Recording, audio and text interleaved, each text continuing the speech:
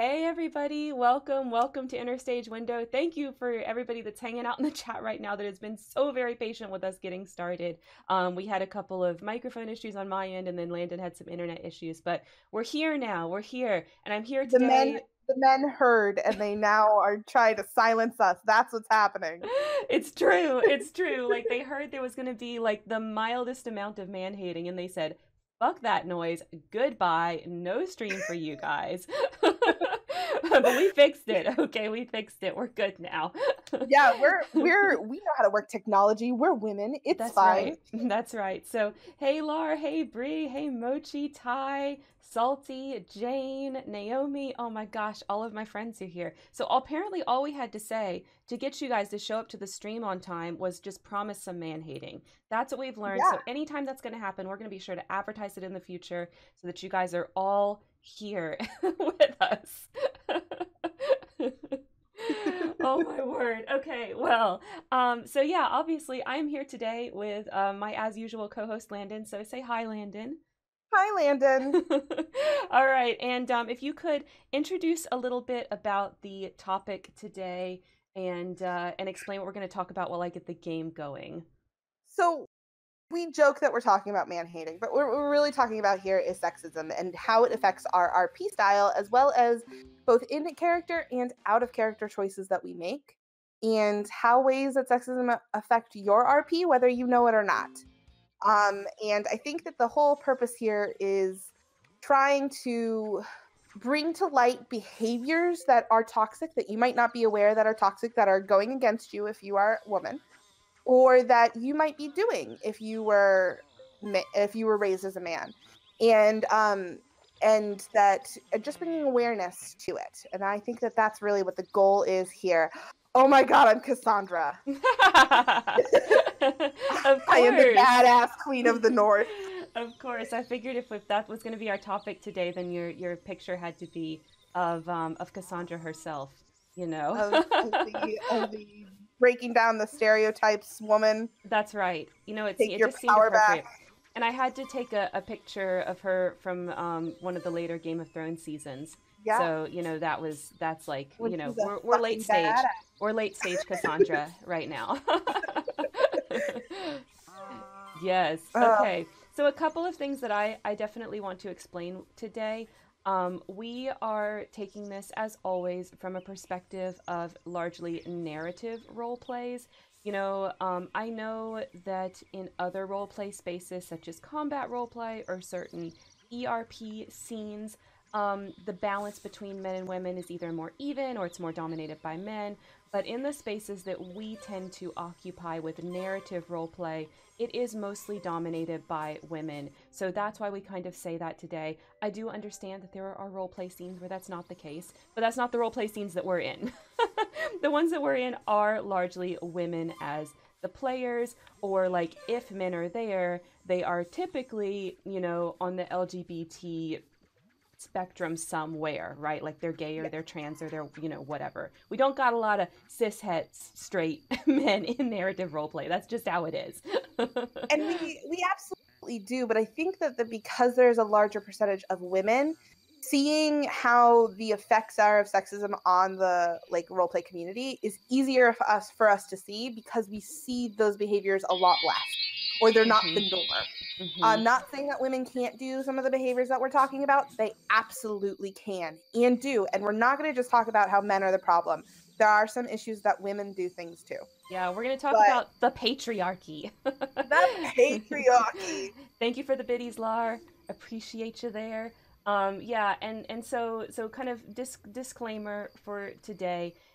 If that sort of thing does upset you, if like you really can't handle hearing women go on and on about like ew men, and if like, because we're gonna generalize about men, we're gonna do some of that. So if that really upsets you, it's okay to tune out of today's episode. It's not for you. As they say on TikTok, today's episode is for the girls, the gays, and the theys. So that's who we're talking to, and that's who we're assuming is listening. So if that's not you, so sorry, but that's just gonna be how it is today. And if it isn't you and you're still here listening, know that you are one step closer to passing the vibe check. That's right. Because willing to listen to see how you can change your behavior or see what behaviors might not be acceptable from another person's perspective is an amazing first step. That's right. And we are going to share some tips. If you are strong and able to listen to this, then we are going to share some of those tips with you towards the end of today, like how you can not be one of those guys. Yes, that Yes. will for sure come up. Okay, so I think that's all of our intro and disclaimers that we wanted to do. Is that right? Did we get through it all? Did we basically Yeah, did we scare off all the men at this point? Are they all gone? I think so. We dropped one. We dropped one viewer. Oh, fabulous. Bye. I Bree, understand you though, no passed hard feelings.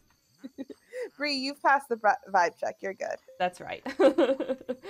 Okay. So with that being said, I guess favorite things, right? So Landon, Oh what's your yeah. favorite thing this week? So I have been doing this new hobby, and I think I've talked about it a couple of times on stream, that I am making candles now because I've gotten really into like witchcraft and spell making and all of that fun stuff. So I am in the process of making a really cool candle of a lot of things that I've collected. And it's just turning out to be beautiful. And so that's going to be my favorite thing again this week. Oh, well, you'll have to again show us the finished product Oh yeah. in the cafe when you have it.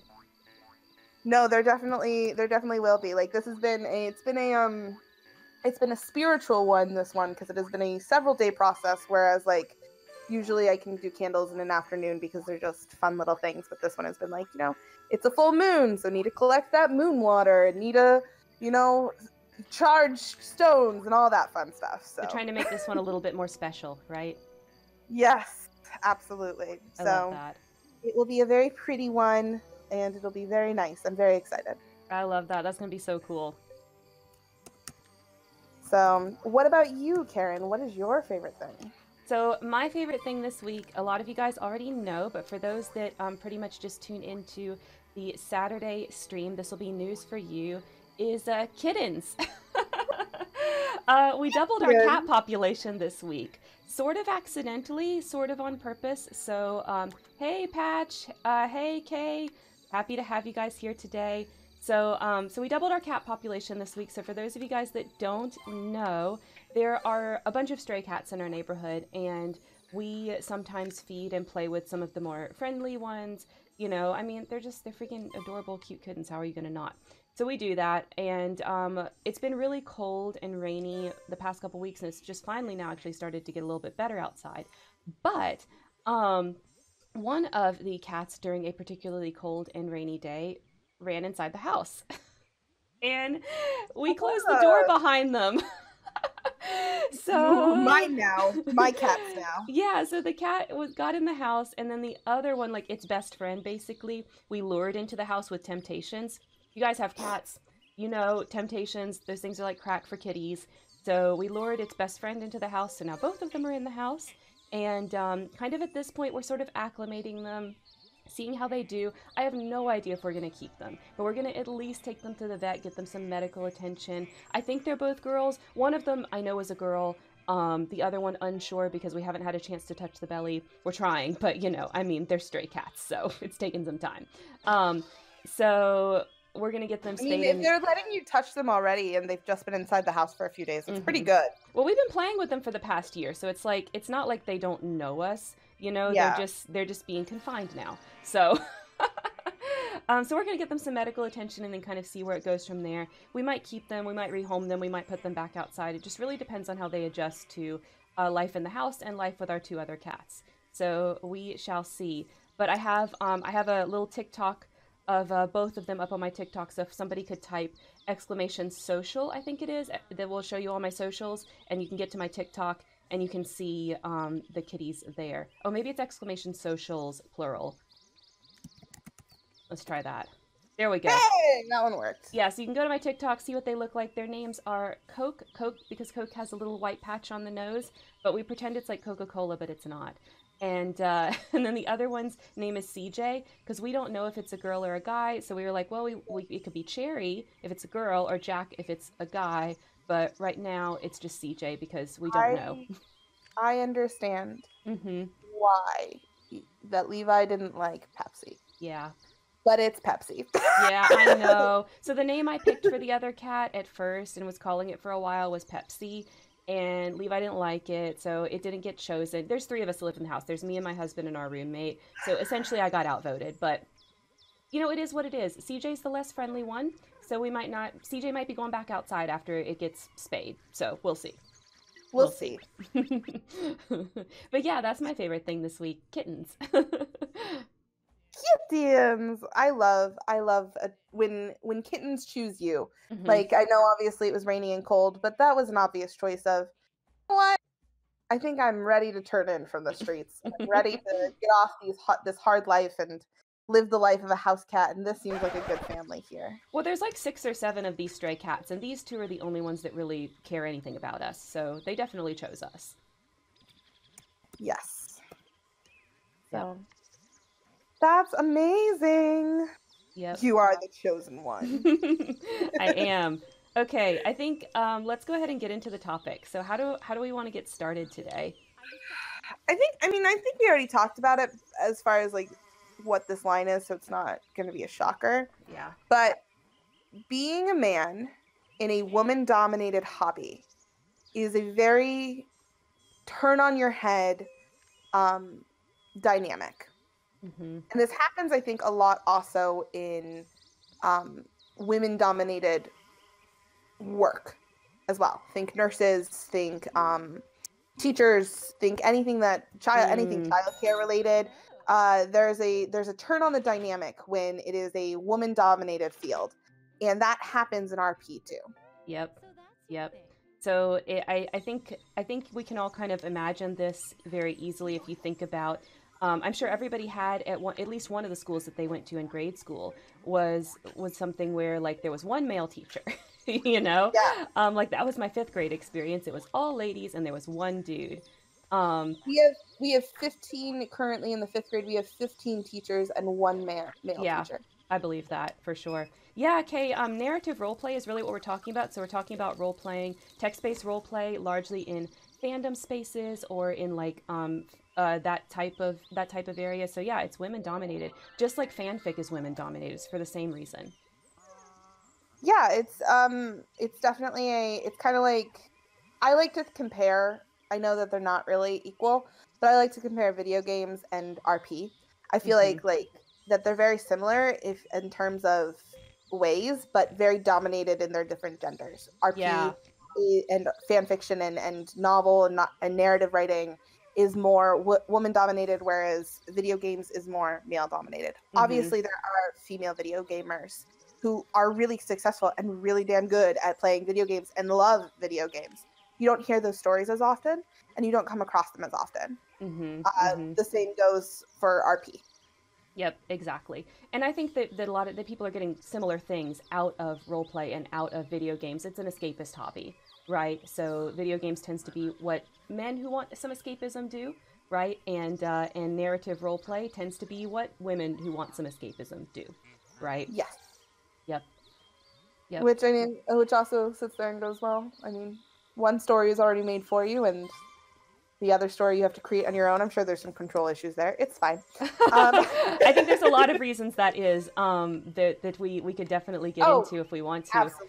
It's not on our schedule, but it definitely says something there. Oh yeah, the fact that stories that are released by the mainstream tend to be for men, so obviously they are catered to, and we are not so much. So we have to make our own. So I guess what I wanted to start with is a little bit of like our particular experiences with men joining our role plays. So for people that don't know, that are kind of new to my content, Landon and I, along with several of our friends, have been running narrative role play groups for a long time, many years. And we tend to attract, lots of girls, gays, and theys, right? Not a lot of men. Sometimes, though, we do definitely get men joining our role plays. It happens.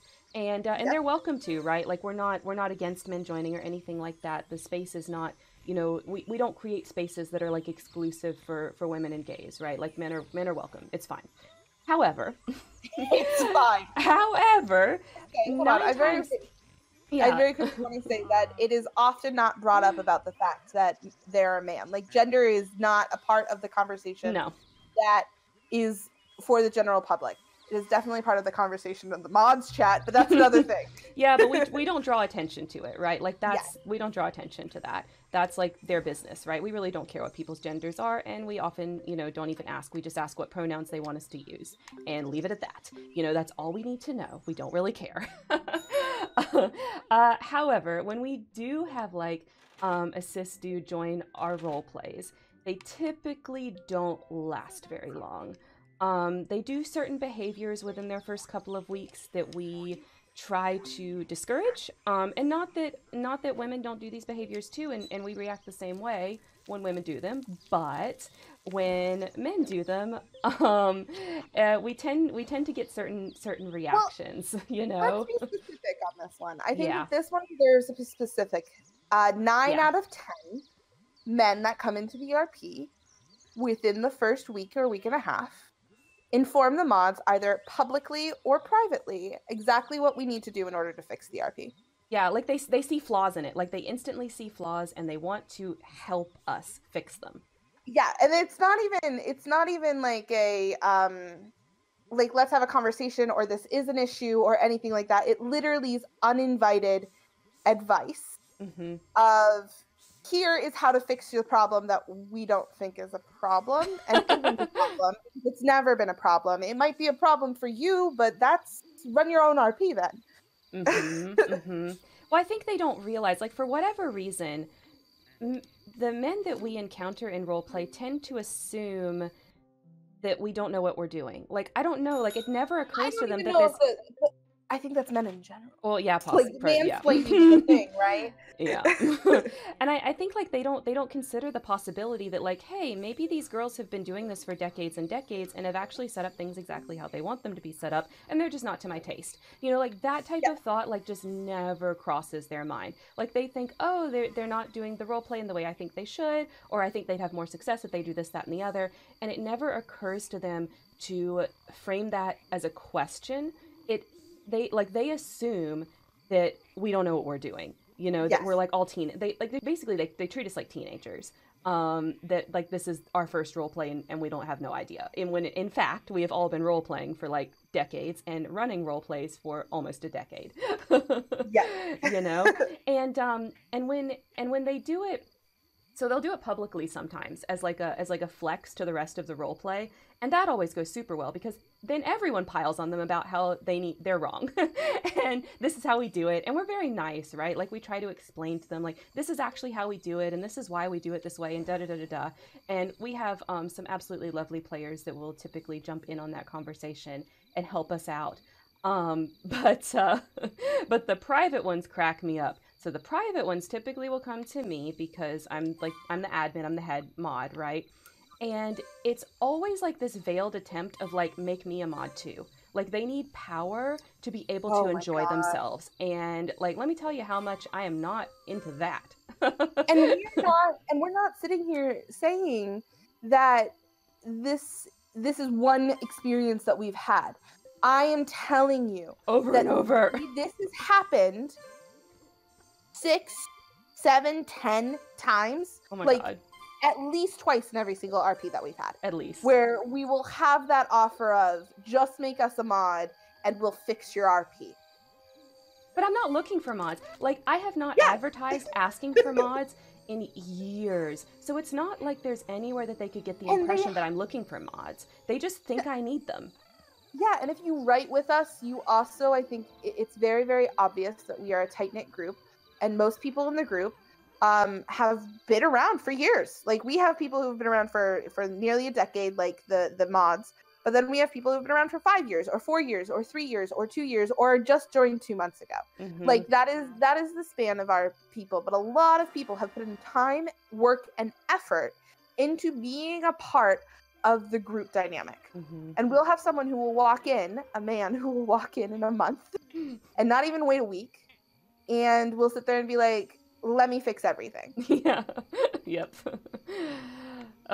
It's like it can get really, really frustrating because like once you tell them that you've been doing this for a while and you try to explain to them like, oh, well, we do it this way, this is why we do it this way, da da da da, like they just don't hear it. They say, well, I've been role playing for a decade too, and it's like, that's nice. Don't care. Don't care. Your own RP, or if there's other ways that you think should be run, absolutely. Join someone or, else. Maybe learn how our RPs are run. Like, that's the other thing too, is that these guys don't know. Yep. You don't know when you walk in and you've only been there for a month. You probably haven't stayed for the course of an event at that point. You haven't dealt with activity checks. You haven't seen how things are dealt with, like issues, like the dynamics of people, of interpersonal issues, whether it's OOC or whether it's in character. You haven't you've been around long enough to deal with these and understand these very complex parts of being a mod.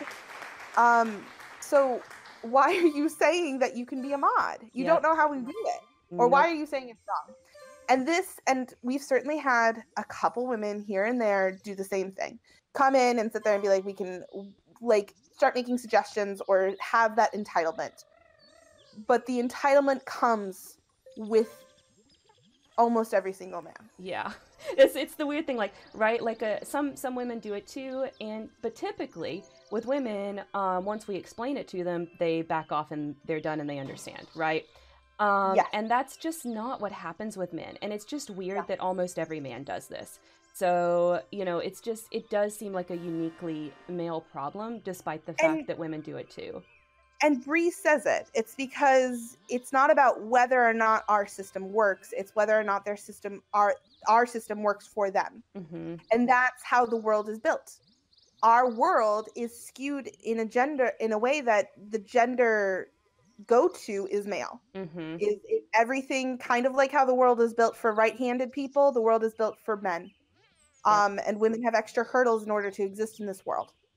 Mm-hmm. And when that doesn't happen, it feels like a different world, which is why we wanted to make it clear that, like, this is why it's a women-dominated field or hobby, because when women are in charge, we're not building it for men. Nope. we're not building it exactly the way the world is built for men. Yeah, and I think that men get very shocked at just how collaborative we are really built. Like they don't understand that there is no win scenario. Like the way that you win is by making friends. Like they really cannot process that. They really cannot. Because I think for a lot of these men, stepping into one of our role plays is potentially the very first time they've ever been confronted with a space that behaves that way. Yeah. And I know that sounds crazy because a lot of these men are like full-grown adults, but the way that they talk and the way that they react, I really do believe that. It's a very different world. Mm-hmm. And it is kind of a shell shock, which is why we also don't necessarily hold it against them. No. Sometimes it's a bit shocking, and it took a little while for us to learn how to sit there and go, no, thank you. Sit down. And then still enjoy the people that they are. Yeah. Because as mods, you have to learn how to do that. But also, you don't want to alienate an RP away from good writers or people who want to enjoy the hobby, which is why you learn very quickly if this person is going to either adapt or leave. Yeah. And you know right off the bat how they handle the no thank you. Yep. And we do have people that adapt. Like we have people that come in and do these behaviors and are like really annoying for their first couple of months or whatever. And then like at some point they just sort of chill out and they kind of get into the groove and then we're friends and it's all good. Oh yeah, we have some fantastic writers currently in our RPs who are male and who have either chilled out or sit there and go, or we're very limited on being a problematic person to begin with, where they handled the no thank you or whatever that first issue was, where it was like that power struggle, sitting there and going no, and then they adapted. It happens all the time. It just doesn't happen. It happens all the time, but it doesn't happen often. If that makes sense. Yes.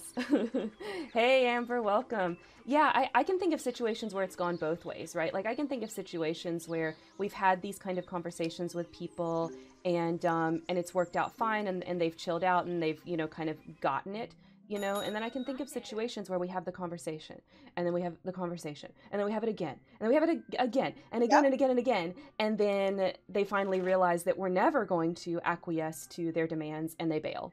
you know um and sometimes I wonder why they hang on so long, like why it took 6 or 7 confrontations, but sometimes it does.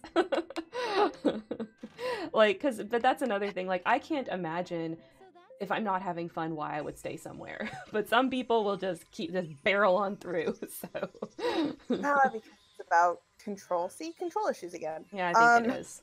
Everything's about control issues.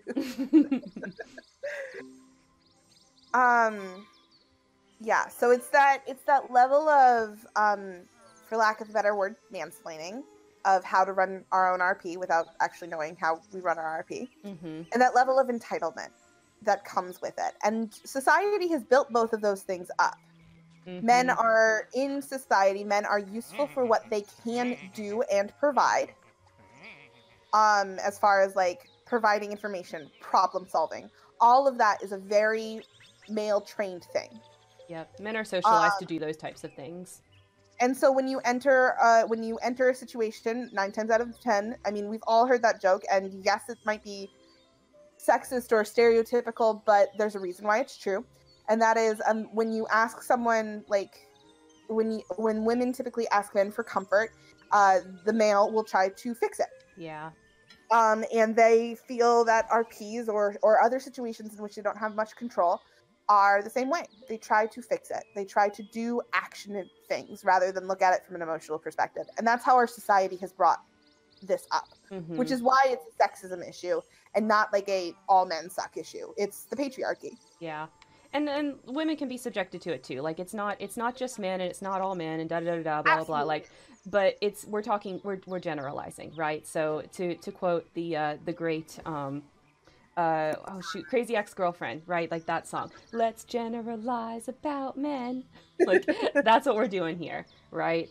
Absolutely. And I think another big deal with like these feelings of entitlement that happen when men join our role plays, and why I really believe that a lot of times this is the very first time that they have encountered such a situation, is because online, when you don't have the man facing you down, like, okay, I'm a very small person, I'm 5 feet tall, right? I'm tiny, and so if a man's kind of like yelling and screaming and hooting and hollering and making a big old fuss or whatever, then I'm liable to just be like, this is not worth it, and walk away.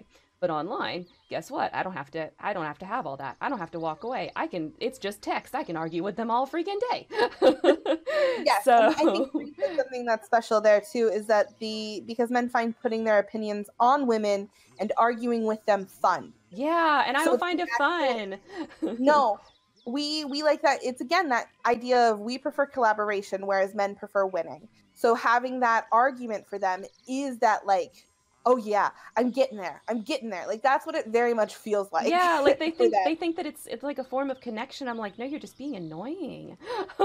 Yes, because we want the idea of, oh, here's an emotional connection, and they want the power connection. Yeah, and I'm just not interested in having that.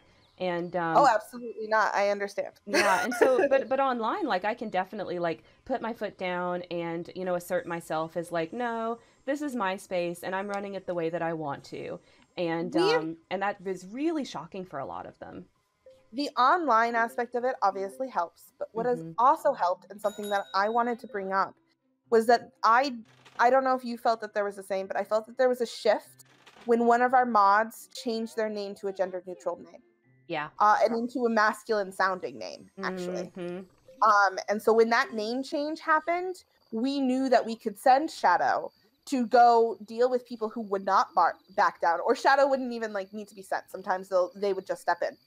Yep. And as soon as there was like this idea of a more masculine possible persona behind something, that changed how the person was arguing. That changed how the person was listening. Yep. It's the same Uh, thing as like the studies that we've seen. I'm sure we've all seen them at some point where it's like just changing somebody to a gender neutral or a masculine name on a resume. The resume is exactly the same. Guess what? They get hired. But like Susan or Jessica doesn't get hired, right? But Glenn gets hired. yeah, It's like that. It's like that. If the men, like, because men are assuming that they're talking to men unless being told different, yeah, that if they see a gender neutral or masculine name, they don't react to them as if that person is a woman. yes. So I think that was a very interesting experience to see that, to go from all mods having fairly feminine names, and Hmm. you were gender neutral at that point too, um, when that switch happened. But most of us having very sorry, female names, woman names, to then switching over to having a more masculine person or more masculine name, and that change in dynamic and power that it did give us really stuck with us. Like, I think Hmm. that that's something that people don't know exists, and it is this thing where it's like, no, sexism exists within this realm, even if we're trying to build not a non-sexist place, because that happens. Things like that happen. Hmm. Um, and it still happens. We still know that if like we need an authoritarian like put down, send in a person with a masculine name. We know Yep. we'll get it 9 times out of 10, unless there's a respect built, and then the respect will also do it. But we know how to problem solve that way. Yep. And we've done it before. We've done it definitely Oh, with absolutely. players we've done it with players where like they keep complaining and keep complaining and keep complaining. And the conversation that we're having as mods turns into like, why is this person still here? They're clearly not happy. They're constantly Yeah. complaining. They're constantly causing problems. Like, why are they still here? Like, it's only one click to leave, you know? And so then at that point, it becomes like, okay, how do we do for them the thing that we know they want, which is to have a reason to leave? Like, they're too prideful to leave on their own. We realize that at some level, and how do we manage that? And a lot of times it means having shadow message them. Yeah. you know No, a lot of the time it will be, okay, Shadow, go step into the main chat, go deal with this. Yep. Shadow, go DM this person. Yeah. And it's not because Shadow's saying anything differently or even saying things more bluntly. Um, there is a little bit of bluntness there because there isn't the rapport built up of like coddling someone, but it is also tied with the masculine name. Mm-hmm. Definitely. That bluntness with a masculine name, suddenly people are like, oh, yeah, we'll listen to this person. Yep. It's just crazy, but it's true.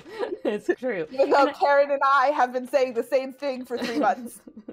it doesn't matter when they see a new person say it that they don't necessarily like immediately recognize as a woman, they will have a different reaction, you And that know. happens and that happens with women too. Yep. We've had women players who have the same like, why are they here? Why do they keep tiptoeing the rules? Why are they being icky this way? It's being a disruption. Okay, send someone with a more masculine authoritative nature and name in. And that will affect them differently. Mm-hmm. It will. um it will. It's crazy how it happens, and those are conversations that we have as mods, is when is the step in a good time to step in. Yeah, like when does this make sense? Yep.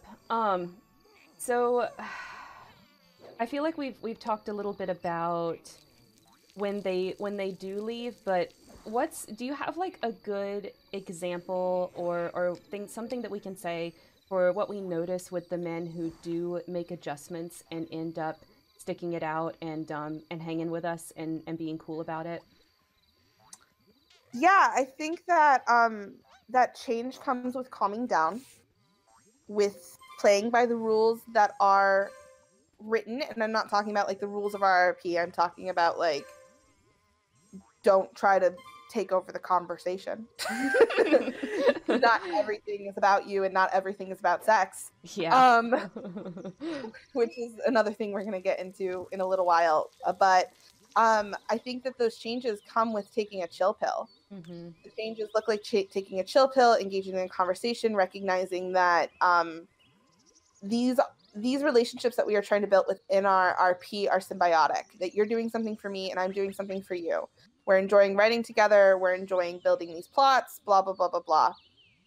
Whereas I feel like when you come off so aggressive, and a lot of the times men take the approach of, what can you do for me? part of that calming down and recognizing and fitting in is then also realizing that you provide something for someone else too, and then advertising what it is that you can provide in subtle ways. Mm-hmm. Yeah, and So I is it think, cool shipping dynamics? Is it cool plots? Is it yeah. this specific plot? Like that's really what happens. Mm-hmm. And I think also that it takes men, for whatever reason, societal reasons and things like that, it takes men longer to just to feel safe. You know, they enter an environment, they assume it's going to be antagonistic, they assume there's going to be some kind of like win criteria, and it just takes them a while to actually feel safe. And I think that's when we see men, you know, make that flip and calm down and be like a little bit more normal. Is once they finally actually feel safe in our role Yeah. plays, and sometimes that can take a while, right? Yeah, Especially if it's their first encounter with something like this. you know what the ultimate sign of someone feeling safe is? What's that? When a obvious cis hetero male starts playing a female character. Chef's Yes. kiss. It's my Yes. favorite thing. I just sit there and I go, "You have been redeemed." And then there's sometimes where it's really bad because it's an obviously like a male playing a female character for the first time, so it very much has some narrative of as she bounced her tits, you know, ran up and down that Bounce like boobily down the stairs. yeah, boobily down the stairs. But the fact that it is happening, I take as a little success. Yeah, I do too. I do too. Like even if okay, so like we've seen a couple of dudes do this where the first role play that they're willing to play a female character in, and like, oh my god, y'all, they're so bad. They are definitely like bouncing boobily down the stairs. However, the fact that they feel comfortable and safe enough with us to even do that, I agree. That's like a huge win. Like I will It's be a huge happy win. to read your first attempt of bouncing boobily down the stairs. You know, Absolutely. I wrote a lot of awful first attempts of the mechanics of, you know, cocks and balls, and it is very embarrassing. Luckily I did it as a teenager when we were all terrible, but I understand like I understand the awkwardness of the anatomy, so you Yep. know it's still big kudos, right? Although the best way to, I still love this. This is still one of my favorite moments. Is I think we had a body swap before the men that were in our RP at the time were comfortable playing women. We had a event where body swapped. Oh, you're talking about the Yeah. one where the characters like literally swapped bodies? Yes, where they Okay, literally swap bodies. I So all of remember. a sudden you were playing your character but in a different person's body. And it was random, And so we it randomized was it. random. So some people switched So genders or ethnicities or all kinds of things because it was yes. totally randomized. So this one writer who is still trying to uh spread his, you know, legs and trying to figure out and be safe, definitely got a woman. And we The definitely randomizer spoke. randomizer spoke, and it became about that it should just be Shark Week for everybody that week. And once at first he very much was like no no no, and then he took a breath and thought it was hysterical, and less than a week later he was playing a woman character. Yep, for real. It was literally like a week and a half after the event ended, and he was like, "I'm gonna try playing a woman. I think I can do this." I think I can do this. And it was, you know, very boobily down the stairs, but it was that like release of just relax. No one here is going to judge you. Yeah. Unless you're being an asshole. That's when we're going to judge you. When you're sitting there and telling us we don't know how to run our own damn RP, that's when I'm going to judge you. I am not going to judge you for not knowing how to write as a woman, because sometimes I'm like, how do men's bodies work? I don't understand. Yeah, I mean, if this is kind of like the thing, right? Like I'm not upset by like accidental sexism from men. Like they don't know no better, okay? You know, I'm only upset by like the men that refuse to listen and learn. But so, Yes. you know, I'll tolerate it. I'll tolerate some bouncing boobily down the stairs if you're trying. So yeah. Oh, I love that I had totally forgotten about that. I had 100% forgotten about that. That's how that happened. I'm so glad you remembered.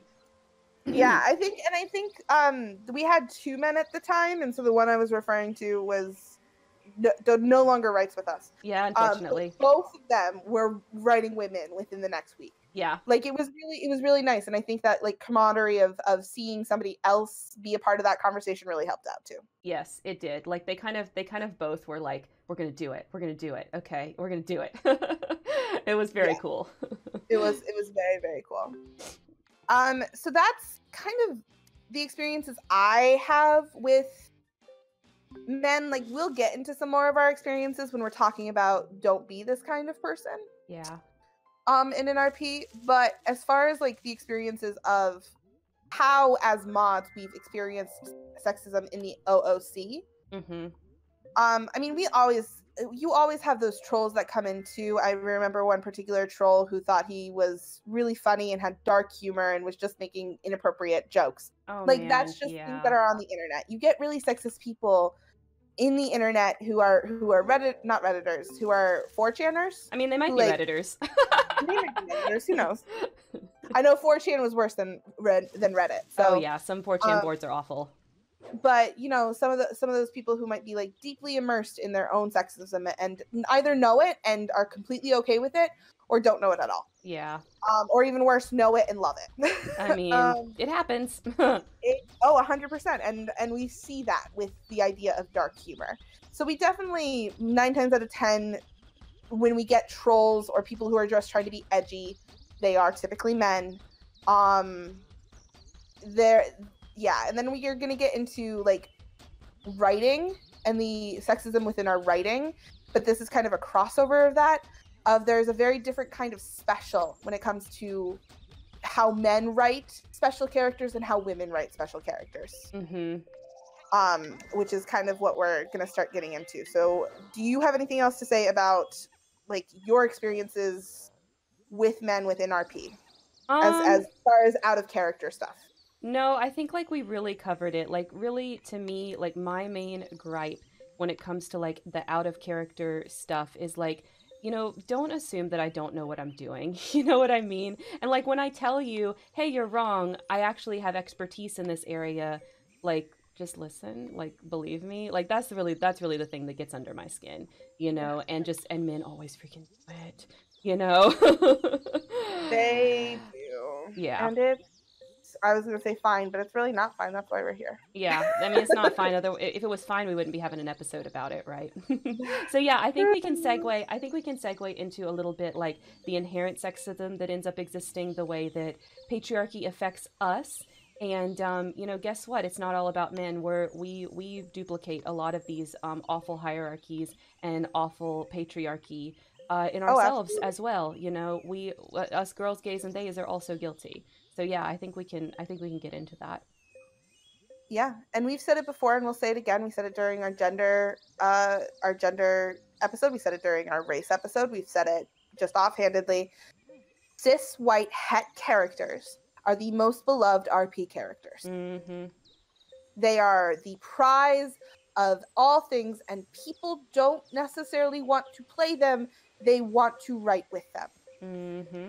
And that like idea of worshiping, finding the Prince Charming to write your ship with, and that like sort of status in our stories that we have inherently writing, is a consequence of sexism. Mm-hmm.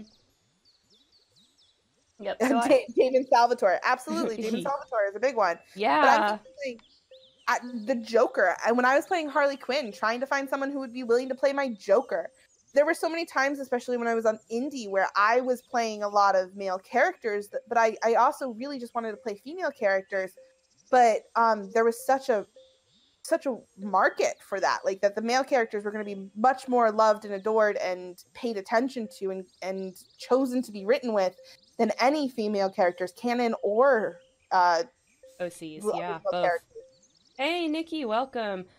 Yeah, especially I think like in when you're doing like one-on-one role plays and indie role plays and things of that nature, I think you find it especially there.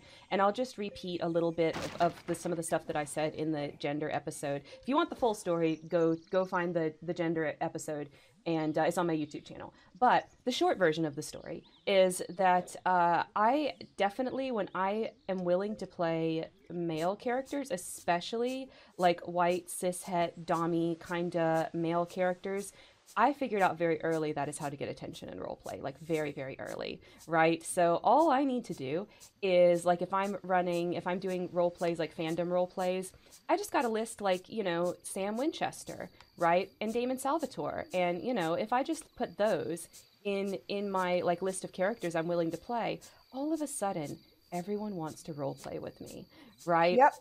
And we do this, right? We prize that character over all others.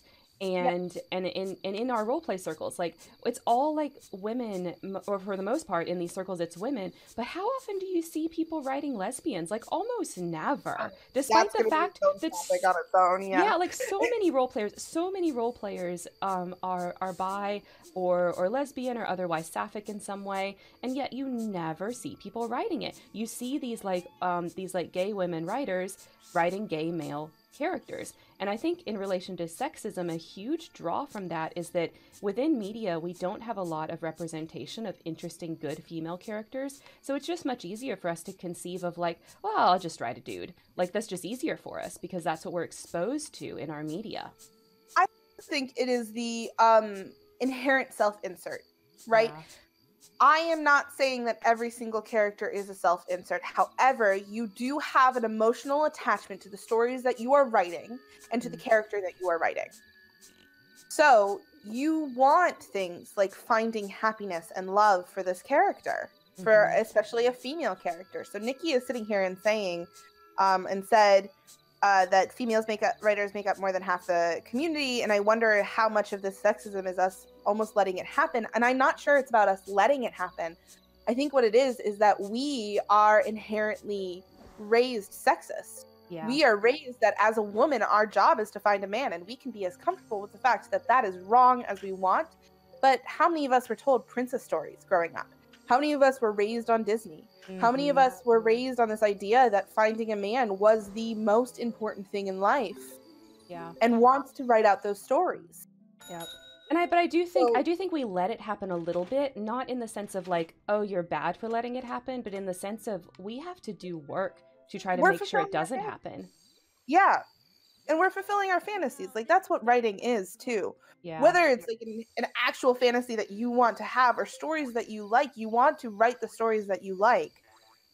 And 9 times out of 10, those are going to be love stories. Yeah, especially in roleplay, especially in the demographic and everything that we have with roleplay, that is what we see. We see people wanting to write romance.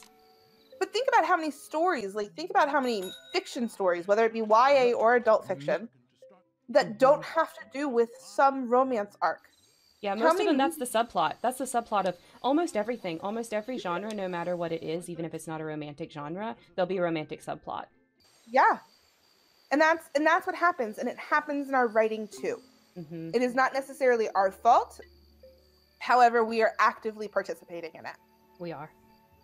And it takes work to not want to do that. It takes work to sit there and be like, I don't want to ship. Well, then what are you going to write with when 90% of people in the community want to write shipping posts? Yep. Especially on indie. Group is a little bit easier because you have a little bit more flexibility. But how are you going to write that in indie? You're not, because no one's going to write with you for a long time. They'll say that they do. They'll be like, yeah, sure, I'll write with you. And they'll get a few posts in and then they'll be bored and they'll bail, you know? Yep. Because if you're writing just with one other person, then it really is about the relationship of those two characters. And the way to keep that going and keep it interesting is for it to be a romance, you know? Like that's what that is. Absolutely. Yep. And then, sorry. Oh, you're good. Yeah, Nikki's saying she won't even read or watch a movie without a romantic subplot. I mean, valid, you know? Yeah, same. I'd find it's a documentary at that point, and who wants to watch a documentary on Friday night? Unless they're about orca whales, in which case. No, I think that there is this is just part of the sexism that exists, and we need to acknowledge it. It doesn't necessarily mean it needs to change. Yeah. Because if you enjoy it, there's nothing wrong with enjoying it. But I think that sitting there and then pretending it doesn't exist because we have this idea of, oh, it's sexist, or oh, that's part of sexism in there, and that makes us uncomfortable. it doesn't have to change, but you should acknowledge it. You can't call it a duck when it's a chicken. No matter how much you want it to be a duck, it's still a chicken. Yeah, it's kind of like we still have to face reality, right? At the end of the day, we still have to face reality. Yeah. And reality is this is what people are looking for, you know. And then back to the thought about queer and LGBTQ intersectionalism within our writing. Mhm. You're right. Absolutely. We don't see queer women nearly as often as we see gay men Yep. or queer men. Yep. Um the same goes for mass media. Yeah, it's the How same. many people hear about the gay penguins but don't hear about the lesbian penguins? Yeah. Or how many people, like, I'm thinking something as simple as for my growing up, and I think because I was stalking an old Tumblr blog the other day, I got Glee on the brain. But Oh. how much attention the relationship between Kurt and Blaine got versus the relationship between Brittany and Santana. Right? And Brittany and Like, Santana happened way earlier in the show, if I recall correctly.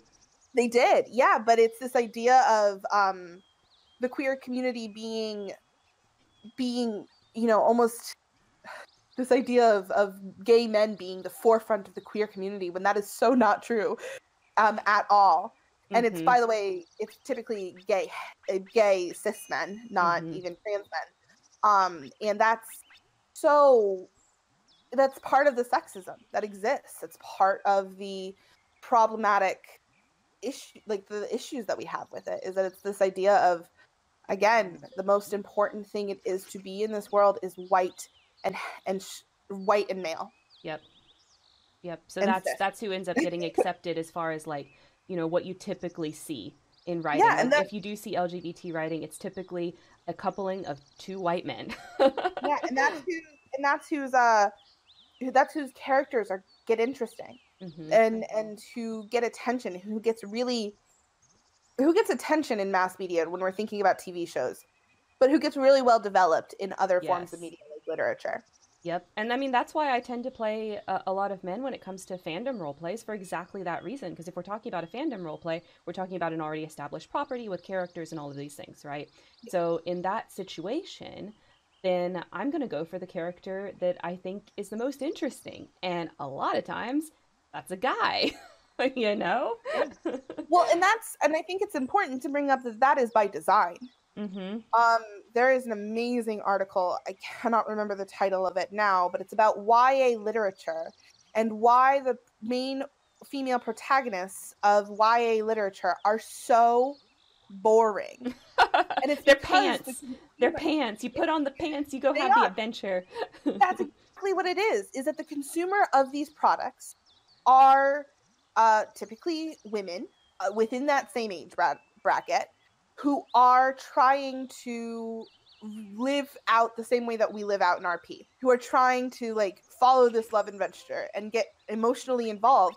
And in order to do that, you can't have a well interesting and developed woman, because then you wouldn't connect with her if you find issues with her. That's the Mm-hmm. idea behind it. Yep. And we can look at it from Bella Swan to Katniss Everdeen, who's at least a little bit more developed than Katniss than Bella Swan, Yeah, to Katniss Elena, Katniss has Katniss does have some personality. to Elena from the Vampire Diaries, both the books and the TV shows. Oh god, What Elena has personality none. did Elena have at all? The answer is none. She had None. none, and that's because she want you, as a woman who was supposed to be watching this TV show and loving this TV show, was supposed to step into her shoes. Yeah.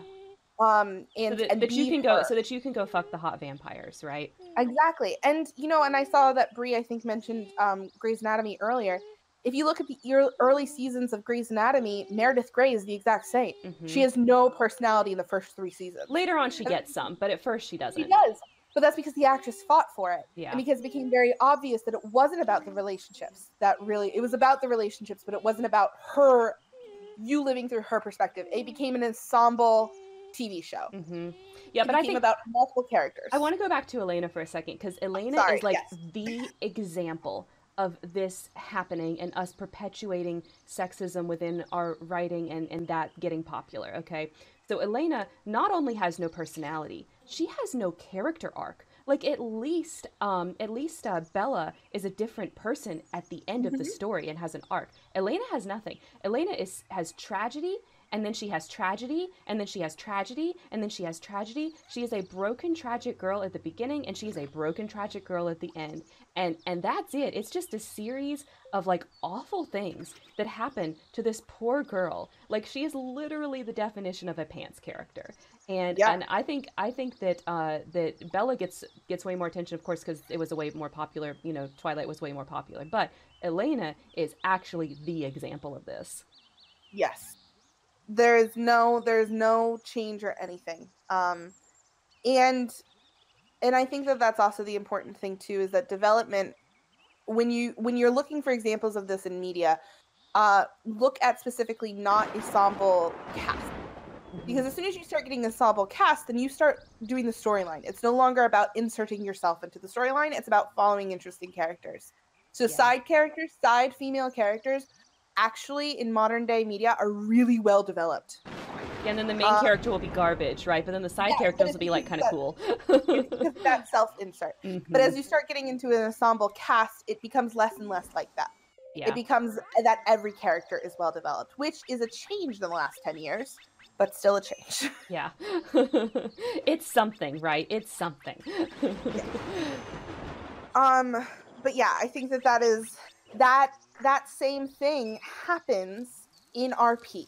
Hmm. That anyone wants to live out that same effect of watching a movie and getting emotionally involved, of reading a book and getting emotionally involved. If you're writing a story, you're going to get emotionally involved. Yep. And you want it to be an interesting, dynamic story, which means it needs to be with male characters because that's what is considered interesting and dynamic. Yep. Yep. And it also happens the other way too. Like you might have a really interesting, dynamic, fun female character, and that character is a lot more likely to get ignored by other role players because there's already a glut of female characters available. They don't spend a lot of time even looking at them to know. So you have so much competition, and people are more likely to dismiss your character and assume that they suck, even if they don't. Yes. And I know I've experienced that a lot in role plays. Oh, sorry, go ahead. No, I started coughing, Oh, so I just didn't want to die on stream. It's oh, fine. yeah, please don't. That would be really awkward. It was the men did it. It's fine. They yeah, I don't know. Anyway, So yeah, I mean, the point with like talking about this is like, yes, men do this and this sucks and da da da, but like we recreate these situations. Like we constantly are recreating this sexism over and over. As much as it hurts us, we are over and over recreating the conditions for the sexism to occur. So, yes, we've been conditioned to believe that that is how it should be. yes, Anyway. exactly. Oh, look at Oh, Lark Lar. being ahead of the game and giving us our transition about Mary What a Sue's. beautiful Oh, transition sentence, Lar. what How a did you know that was beautiful literally the next thing in our notes?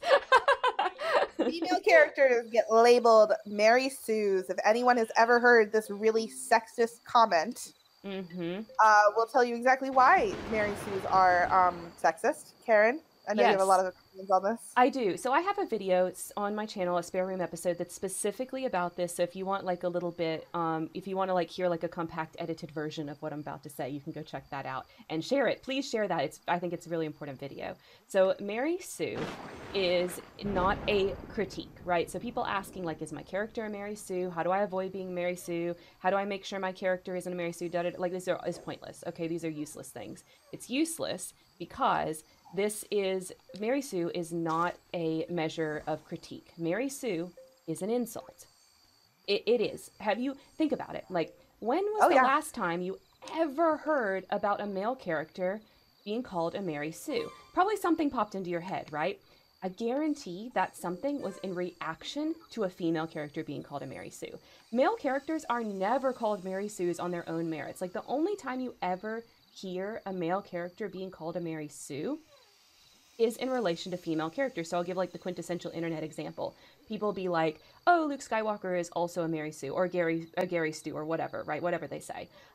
They only say that because people won't shut up about Rey being a Mary Sue. No one said that before Rey was a character in Star Wars, right? So people do not call male characters Mary Sues of their own merit.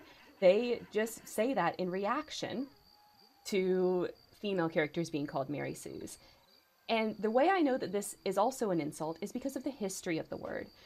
The way that the word Mary Sue came about was from Trekkie zines back in the day, like in the 70s or whatever. I don't remember the exact year. It's in the Mary Sue video. Go watch that. My memory's not good enough to tell you. But back in the day, the way that we passed fanfic around before the internet was in zines. So you would go to conventions and you pick up these zines for free or for like $1 or whatever, and they would have like a bunch of fanfic in them that a bunch of the women in the area had written. And of course, these had all of the same things that fanfic today has, like awful self-inserts and stupid, tropes and da-da-da-da, whatever. So one of the authors that was running a particular Trekkie zine published that, they published this fanfic, and their character was called Mary Sue. And it was intended to make fun of all of the, like, self-insert, type of characters that you see in fanfic, the self-indulgent stuff. Like, this character not only wins the affection of Kirk, they also win the affection of Spock, I think it is. I know it's two of them. I think it's Kirk and Spock. I don't think it's Kirk and McCoy. Anyway, watch the Mary Sue video for specifics. And this character also like wins all of these humanitarian awards, and they end up taking over the ship, whatever they call ships in Star Trek. And yeah, basically they win the day, and they're the best, most perfect at every little thing that they try. And it was a satire, okay? It was somebody making fun of their own community, right? It was an insider making fun of their own community, and it just freaking took off from there. Now, like, there's all these people just going on and on about Mary Sue's when it was really just meant to be like a silly little self-critique. And so, for all of these reasons, Mary Sue is not something you should avoid or worry about or try to critique, because it's just not that. It's not that. It is an insult for female genre fiction characters. Period. Nothing, whatever else you think, it's not true. Take some time to unlearn it. That's the truth. Okay, that's your short version of the Mary Sue definition. Your short, disorganized version. Yeah, and then also, like, if you ever really want to blow someone's mind, if they ever accuse your character of being a Mary Sue or anything like that, or any character to be a Mary Sue, just ask why. Just sit there and be like, why? And I guarantee you, whatever they will say, you can then either back up with like being like, but this, or just simply say, did you not read it?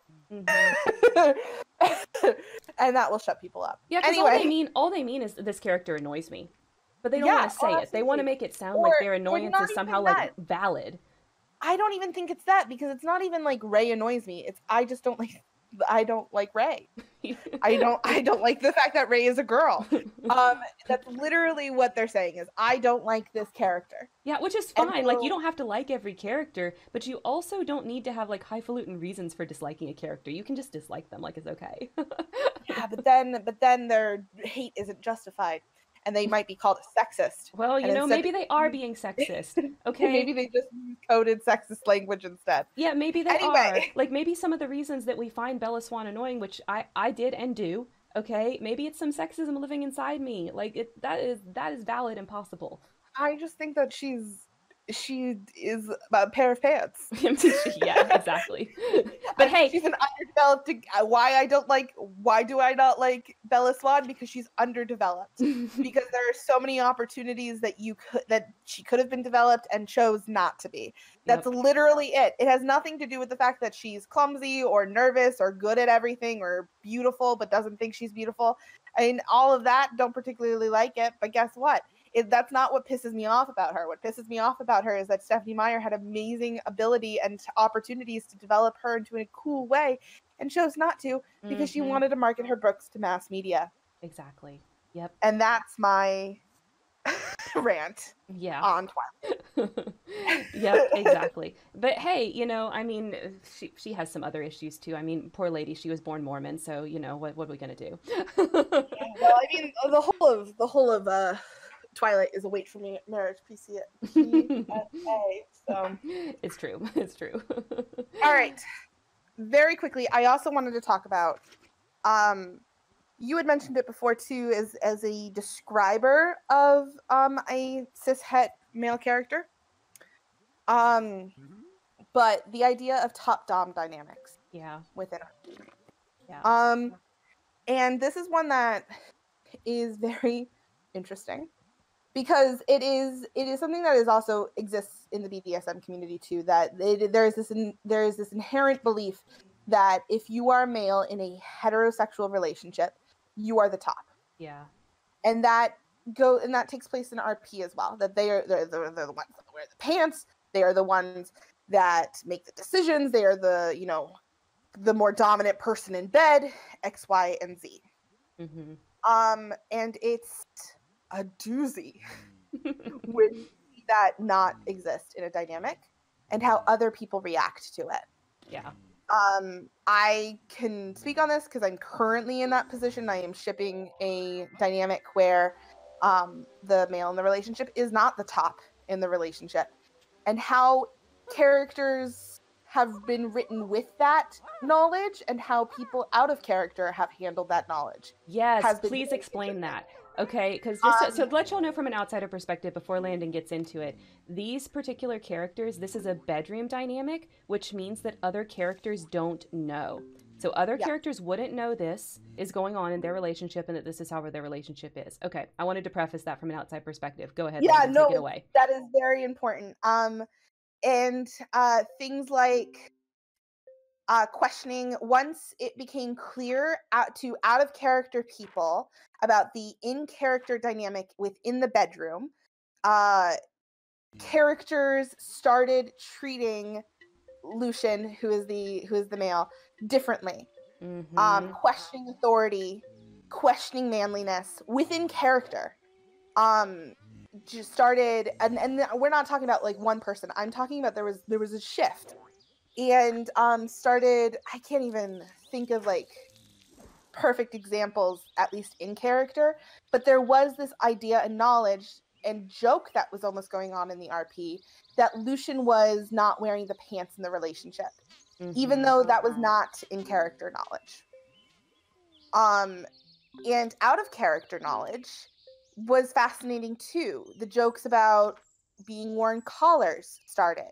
The Yep. jokes about not, the jokes about him not being as much of a man started. It was all these really micro sexist jokes that I don't think anyone in our group, because we are a really aware group and not like no one is toxic, would pick up on, except for the fact that it was happening, Mm-hmm. that these jokes were being made, and that is because we are still conditioned to believe a certain dynamic exists and that that certain dynamic is the right dynamic, even if we don't exist in those dynamics ourselves. Mm-hmm.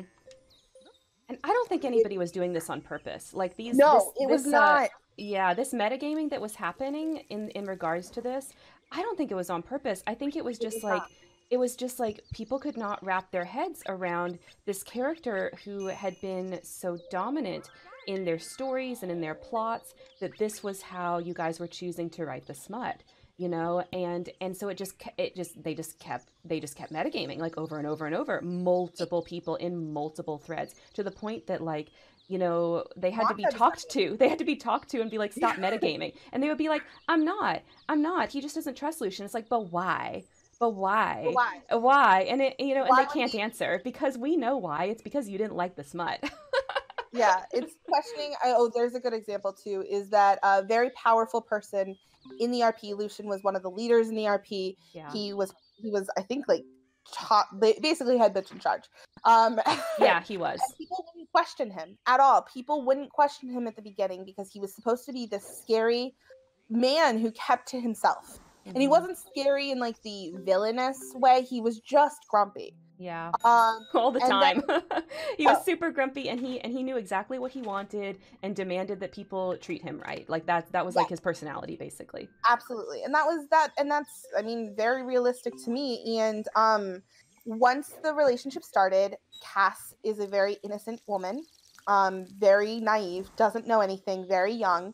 So when that dynamic started, people started treating him like a villain. Mm-hmm. Even though his in-character actions hadn't changed, people started treating him with out-of-character knowledge of that, and that's Yeah. fine.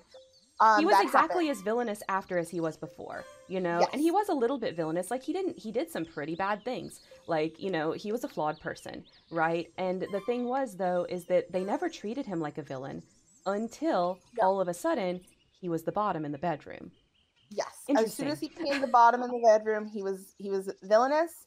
And then also was uh people started questioning his power. Like people Yeah. would start saying things and doing things that they wouldn't be doing before and not think of the consequences because the consequences wouldn't have changed. Mm-hmm. Mm-hmm. Yep. Yep. They just didn't see him. They just didn't see him as somebody that was a threat anymore, even though he Yeah, was exactly the same amount of threat as he was before.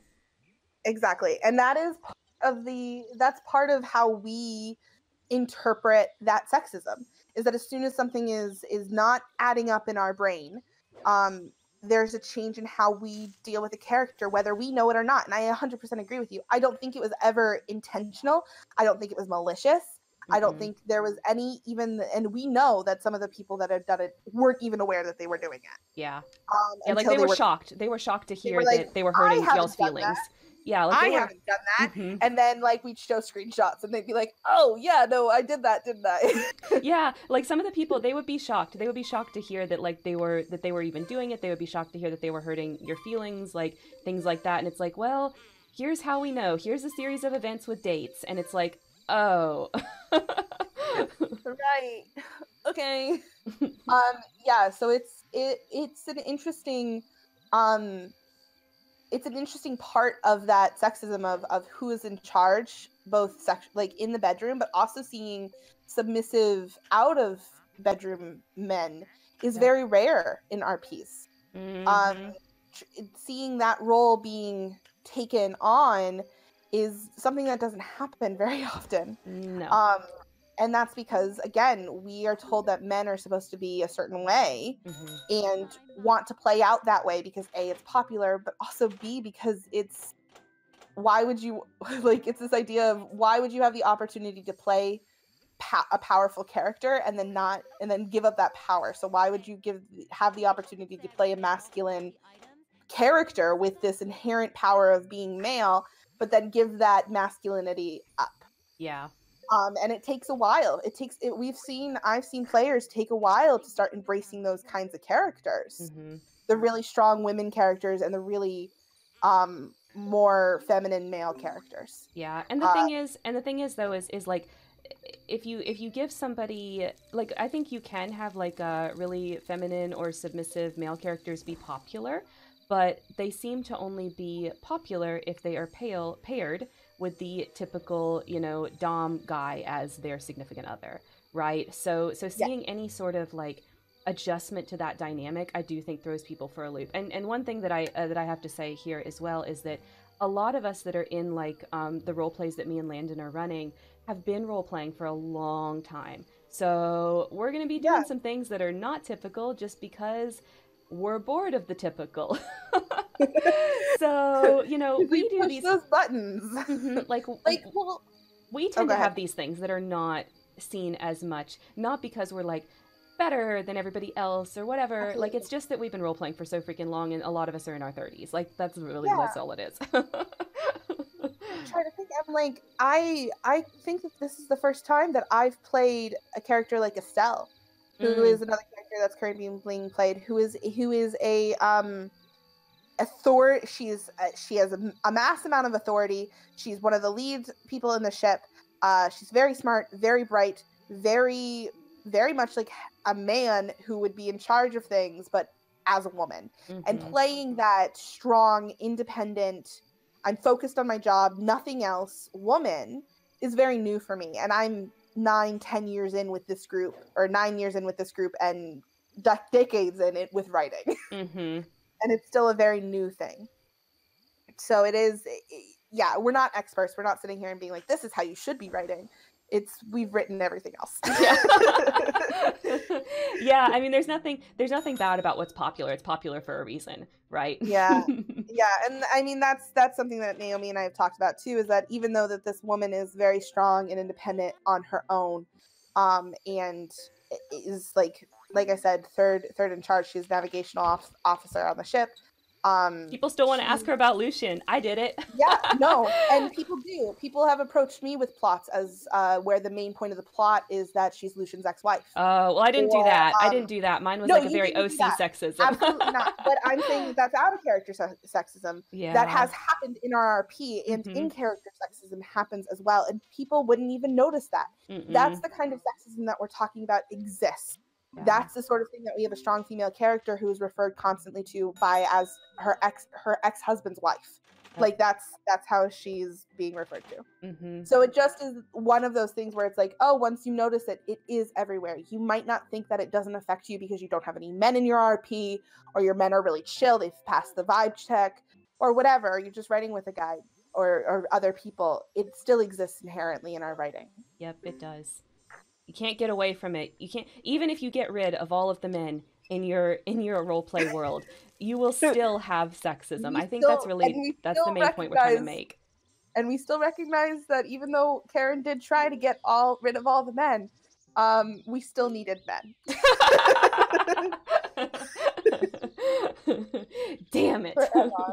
Thanks, Naomi, for remembering those penises.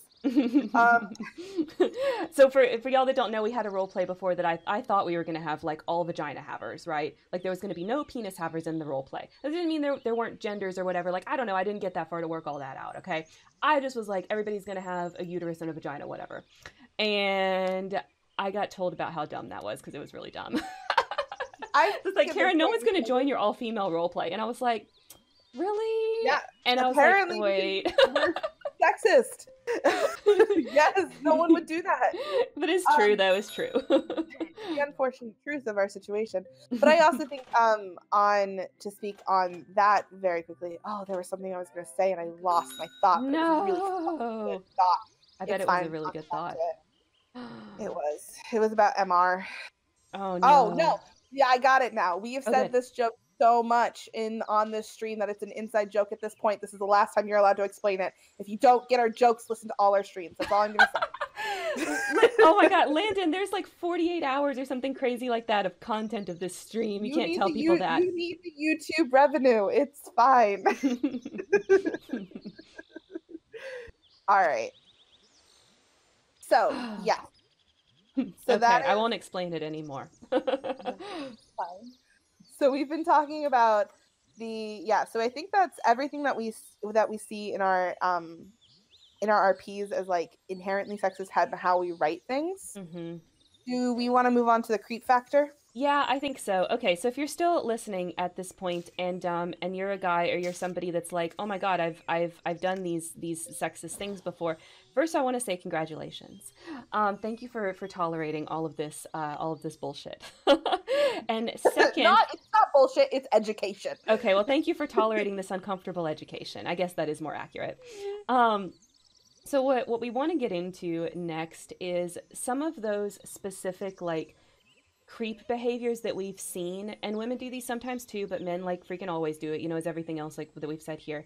And we want to just kind of detail them and go over like what you can do differently, how to not be one of those guys to where you have to join like 6 different role plays before you finally figure it out and don't like open mouth insert foot, because that's not comfortable for anybody. So we're hoping that this next section saves you guys a little bit of time and pain. So yeah, what's our first one? Don't hyper focus on one person or one partner. Mm-hmm. I think that's something that people fall into, is that when men join, they start this idea of, oh, this person will write with me, so I will only write with this person. Yep. And then on a one-on-one thing, that's okay. Like for indies, it would be weird if you were only reblogging one person. But for like group dynamics, it sends off a lot of red flags. Yeah. And it looks really weird and everyone notices and it's just awkward. So yeah. Oh, go ahead. If you don't think we're, I was just gonna say, if you don't think we're noticing, we're noticing. And If not you're just only the writing with mods, one and not just the mods, like person, everyone's noticing. Everyone's noticing. yes, So it's just weird. Um, And one thing I would like to say in regards to this, like the specifics that we see it manifest in, where it gets actually really bad, and mods end up needing to step in. Most of the time, this situation just sorts itself out, you know. But there have been some situations where us as mods have had to step in. And typically, what happens is because we allow people to create as many characters in our role play as they have time to actually write. So people can have like 3, 4, 5 characters, and that's totally fine and normal for our role plays. So where this starts to actually impact the roleplay as a whole and mods end up needing to step in is like somebody will start shipping all of their characters with this one other person's characters, right? They might not even plan it, it might just happen, but like they'll have 4 characters that are all shipped with this other person's 4 characters. And so what ends up happening is that these 8 characters get like so intertwined that those characters end up not being able to do anything else except yeah, for role play with each other. And it turns into like, if this is happening with 2 people, like if you want to plot with this one of those 8 characters, you end up having to plot with like both of the people instead of the one, because they're so ridiculously intertwined. So if you feel yourself starting to get like really super involved with one person like this, then my recommendation would be make sure that you're shipping with more people than just that one person so that you can see there is value in other people and you don't need to hyper focus on them. yeah. And I think there's also a something that I want to add that we spoke about last week. But if you are also being, if your partner is being possessive Mm-hmm. of your ships too, so if you are trying to ship with somebody else, but and maybe that character doesn't exist, and if your immediate reaction is to then, if you already have 4 ships with them and your immediate reaction is to offer to make another character to ship with them, Uh-huh. don't do it. Yeah, so if they've like gotten their feelings hurt about something that's coming from a place of jealousy, don't try to fix it. They need to fix the jealous feeling they're having inside. It's not your responsibility to make them feel less jealous. That's how they're able to like get in and control you. Yeah. And I So don't think they're doing it on purpose. It's just that this is how men are socialized, and so this is what happens. yeah, and also like just check out your own possessiveness. If you're Yeah. shipping with someone, we're all capable of like really being like, oh, I love this person, I love writing with this person, I love these characters. Unclench, Mm-hmm. let yourself, like, let your partner write with other people. Trust that they're just as engaged in the ship that you are, and that you just need to keep going with it. Yeah. But don't continue to make characters for each other. And if someone is making characters for you, recognize that as a red flag. Yeah, like if they're making multiple, right? Like some Yes. is fine, I'm not right? talking about one. I am Mm-hmm. talking about you have 3 partners and all 3, or you have 3 ships and all 3 of those characters were made specifically for you. Yeah, like that's overwhelming for a group RP and not necessary. Yeah. Nikki has like this really amazing story that I want to read here. Yes. This is like whoa. I'm sure you saw the moment that I read it, Nikki, because I think my eyes did a thing. um, so she says, I was in a server 3 or 4 years ago where the female mod had 16 lady characters, and she would make a new one for every new male character that joined, while shoving every new female character completely out of play. Oh my god. So this person literally made a whole server so that they could find a boyfriend. That's what I'm reading here. Like I mean, that's what I'm reading. I'm just saying. That's ridiculous. That's like next level of what I'm talking about. Yeah. Oh, maybe Mary Sue is sexist, but okay, can we talk about pick Mishas? Yeah, I think your example of who you're talking about there, that's definitely a pick me. Wow, holy crap. They just Yeah. want the whole gender, every single man. All of the men's. Yeah, wow. I don't think I've ever seen anything quite that extreme. It But wouldn't feel also, cultural that way. Like I just would, I'd be like, everyone's shipping with her. Why am I? No, yeah, I'm good. Let me I ship with someone else. yeah, I think I would leave instantly. Like the second I realized that Yeah. was going on, I think I'd be like, bye. The second I realized that someone had 16 characters, I would just be like, actually, um, No, thanks. I mean, who has time to fully flesh out 16 characters? I don't understand. Or who keeps up with writing 16 characters to the amount that I would prefer my ships have attention. That's true. I wouldn't do it. I couldn't do it. That's Yeah. too much. Overwhelming. So yeah, don't hyper focus on one partner. And then I also think that this is a little bit of a call out, but also really a just like a call out to a lot of men who do this. Don't hyper focus on sex threads. Yeah. I get it. Sometimes a smut scene is really fun to write. And if you're really into the ship, then being able to like write it out is really nice, especially if there's character development happening. And let's be real, it's just fun. Like, it's fun. It's fun to write smut, you know? Oh, awesome. I love it. Oh my god, there was Naomi and I just literally wrote a smut thread that would not end for days. But we're like, it's so important, but it won't end. But if every single thread needs to turn sexual, yeah, or every single thread and every single character interaction is about what this opposite character can do for their character in a sexual way, it's creepy. Yeah. And it happens a lot. We had that happen. I can think of a particular situation where, like, if this person was doing a thread with one of their male characters and any other female character, if it didn't turn into smut, then the chances of them writing with that character again dropped to 0. Like, they just literally wouldn't. Like, once they realized that smut was never going to happen for them from a particular character, they would hit you up for other characters instead, you know, and try those. That was the one and only thing they were there for, and yeah, it was real weird. Which is fine. If you're here for smut, awesome. Like, that's great. If you like writing smut, that's fantastic. You do you, boo. I enjoy it. For me, it's a necessary part of writing a dynamic, just because I find that a lot of character development happens during sex scenes. Mm-hmm. But you do other scenes too. Like, yes, your characters have conversations too. And it gets creepy when uninvited things turn sexual. Yeah, when like somebody's like, I wanna do a thread between these two characters because you're playing my character's boss, and you think that they're gonna like talk about work or get up to some work hijinks or something, and then all of a sudden they start flirting with your character, and it's like, this isn't what I thought. I thought we were doing a work thread.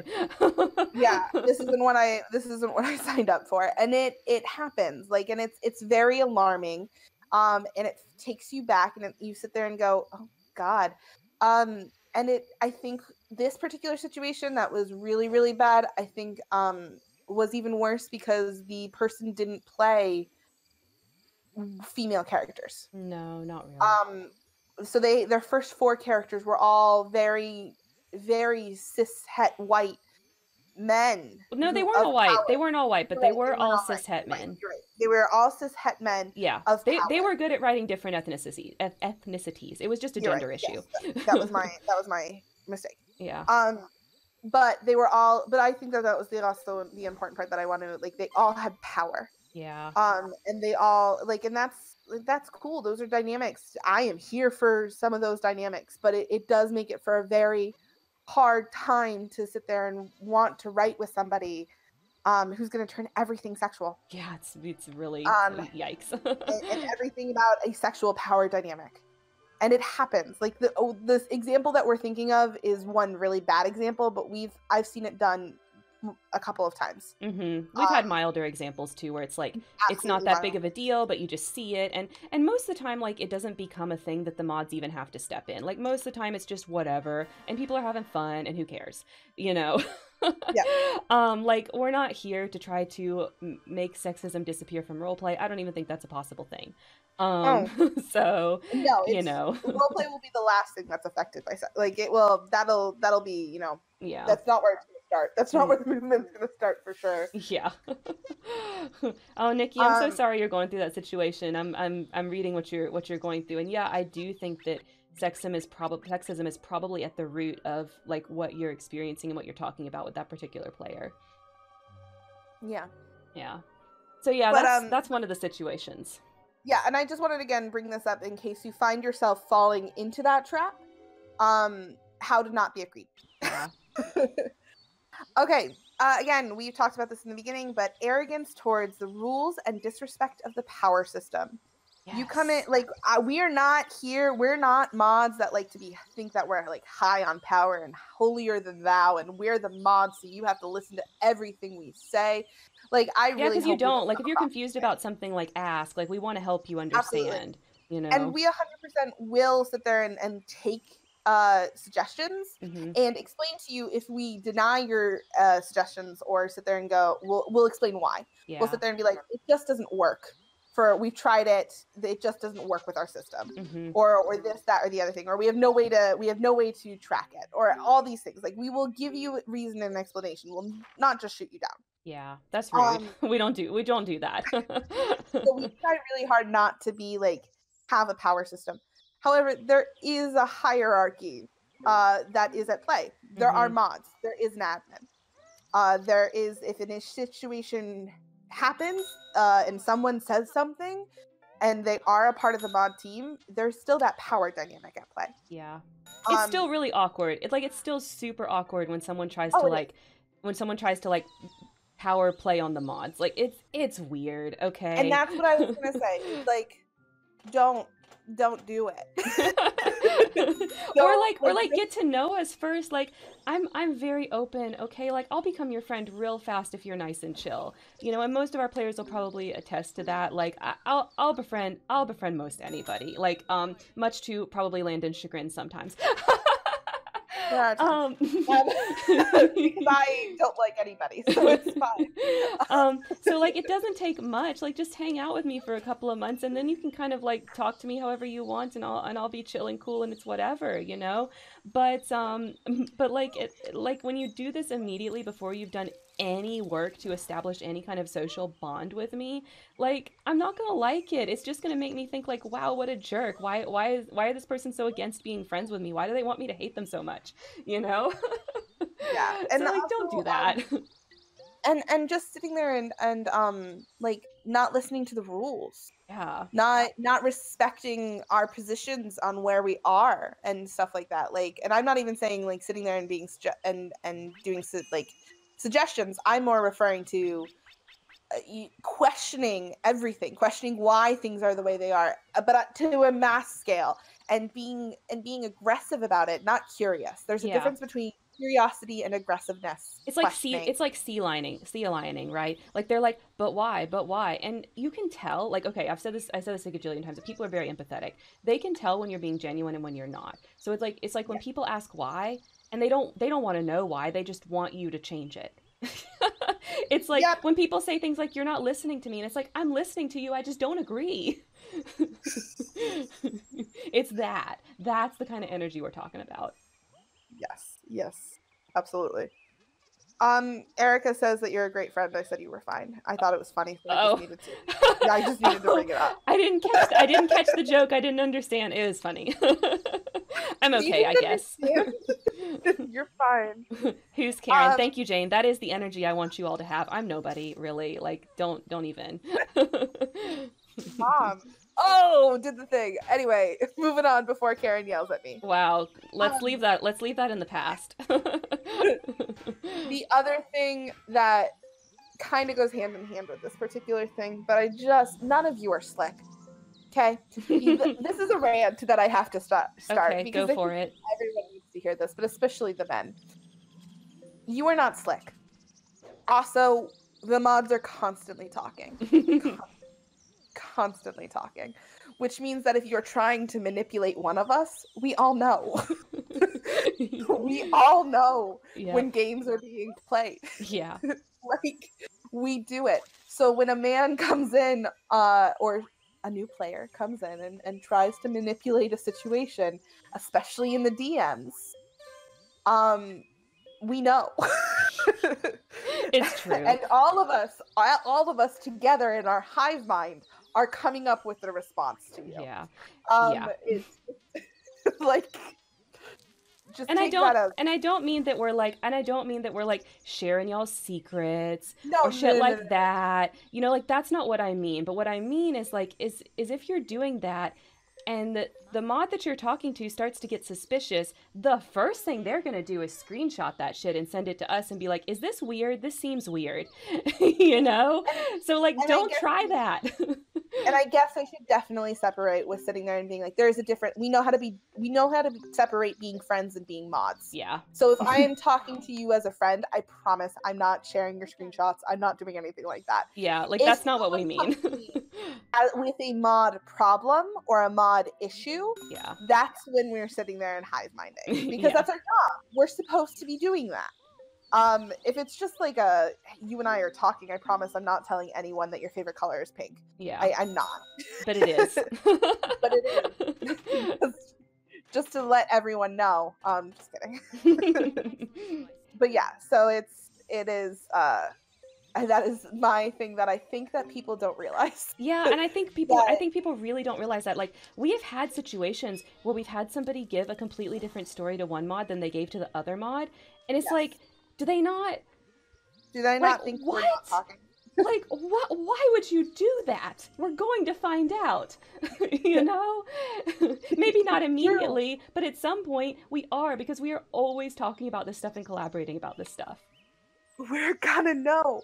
And also, it takes a really special amount of practice to get good at manipulating over text on computers to people that you barely know. Mm-hmm. It takes practice, and it takes a long time. And am I kind of good at it? Maybe, but that's just because I'm a villain. It's fine.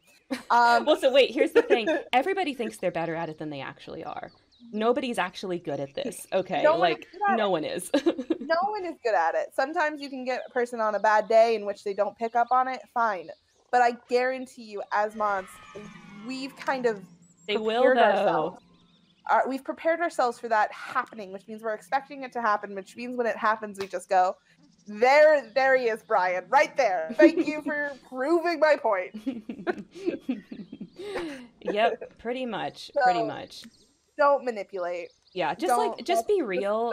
Like, because and I don't know. I mean, maybe other role plays, like, this type of manipulation is required to like survive. I don't freaking know. I don't join any of other people's role plays anymore. Like, you know, that is probably the one most elitist thing that I do and will say. But like, this is the thing. This is the thing. Like, you're not going to penetrate 7-8 years of friendship. You're just not. Like, it's just not possible. Like, when you've known somebody for as long as we've known each other, no one's going to come in and jack that up. And if you think you're going to, like, just stop. Like, it's just role play. There's so many other role plays out there. Just go join another one if you're not happy in ours. It's fine. I promise we will not have our feelings hurt. Like, it's okay. You know, if we're not for you. It doesn't even mean that we have to stop being friends. I have plenty of people that I'm friends with that have left our role plays because the role play didn't work out. That's fine. It's really not a big deal, you know?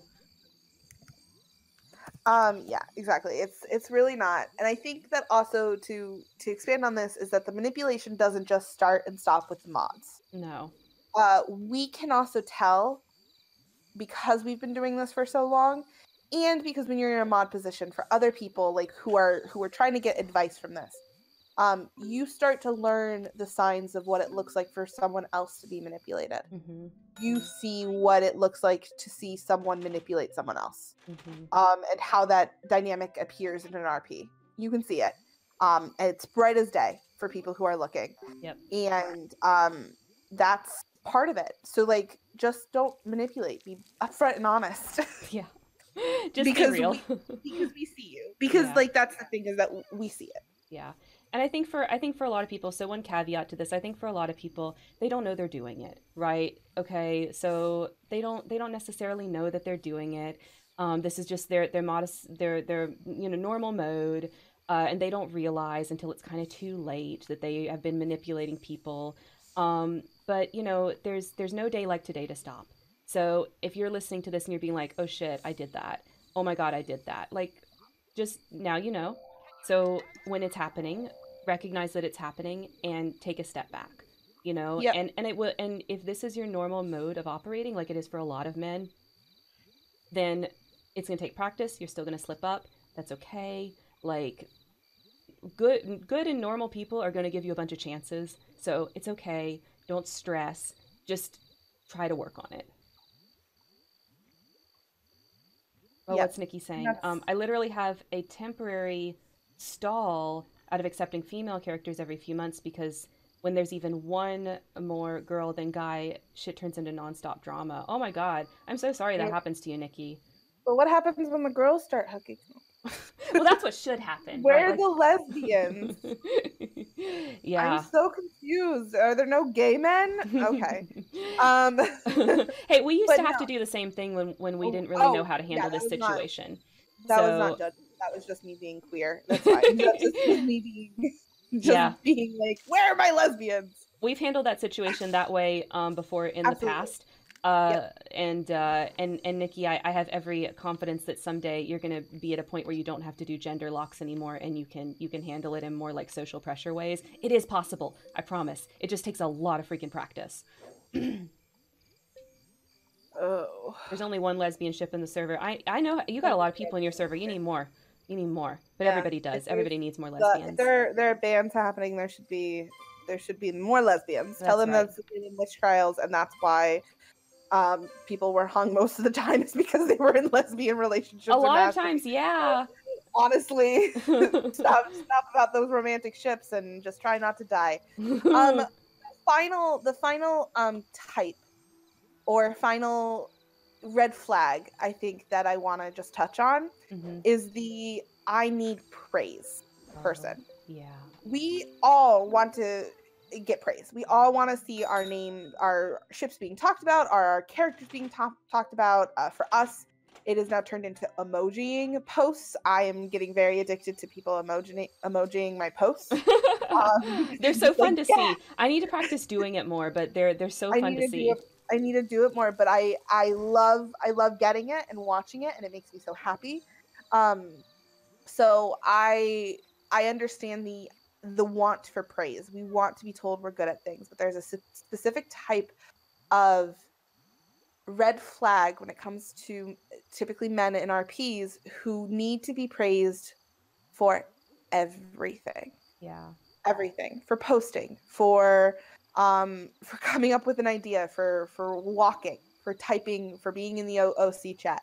Like it comes to a point where people need to like feel special, not even in character special but out of character special, hmm and it It's doesn't last it's because exhausting. it's exhausting for us to try to mitigate that. It's exhausting watching you, and I'm sure you're exhausted asking for constant praise. um but also it's exhausting because praise doesn't last.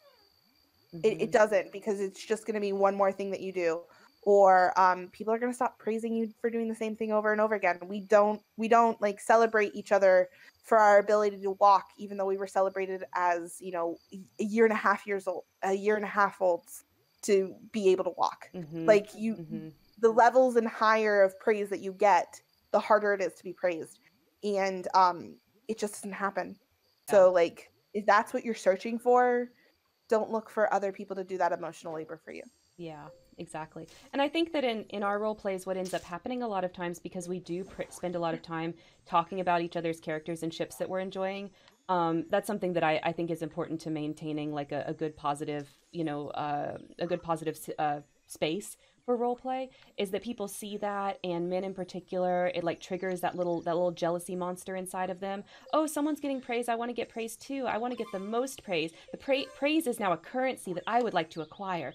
Like they get like that, and that's when it becomes not fun anymore. Like it's not fun to praise you when you're constantly asking for it or constantly doing the work and praising yourself anyway. And it's like it's just like, if you just write well and frequently, the praise will come. Like we're doing it all the Yeah. time.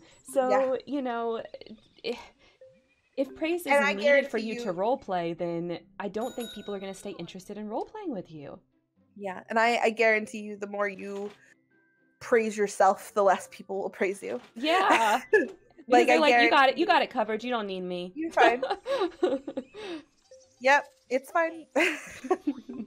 um, Oh yeah, yeah. So, Laura has a good comment. I think that we can mention as well. Can we shout out? This is for everyone, but see it more with men, like everything we've been talking about today. It's super rude and weird to conflate the out of character writer with the character they're writing. Yeah, I definitely think that that I've seen more so with men, like using RP to look for a girlfriend more often Yep. than I've seen like the other way around of women using roleplay to look for a boyfriend. You know, I do think male RPers fall into that a lot more often and really struggle with understanding like love on that roleplay level versus like out of character love. Like they don't see them as separate things, although most role players do keep those things very separate. Yes. Do you know what I'm really excited for? What? One day we will have an RP where a straight heterosexual, or yeah, that's the same thing, whatever, Yeah. male and another straight white male will ship with one another and it won't be weird. We haven't had that yet. That's one And thing that has not happened. I'm very excited for the day that that happens. I I'm very agree. excited because I think that will be the day where I am fully convinced that they have been converted and they're not doing something creepy. Because Yeah, we sometimes it's well really hard. Sometimes it's really hard to separate, mhm, for me at least, when I'm writing smut with a with someone that I know is a male. mhm. And even if our characters are gender swapped or whatever, sometimes it's really hard for me because I'm just like, Well, men. we've had so Um, many bad experiences, right? So it's so like yeah, you're constantly asking yourself, like, are they taking this as an in and out of character way? Are they understanding this is just in character? Like you're constantly thinking that because we've had so many bad experiences. It's yes, hard to drive those thoughts away, even if the guy in question has not actually given us a reason to have those thoughts. Sorry, dudes, the other dudes before you ruined it. Like, and that yeah. happens for sure. We have the nicest guy who writes some of the best smut in Atlantis right now, and I can't.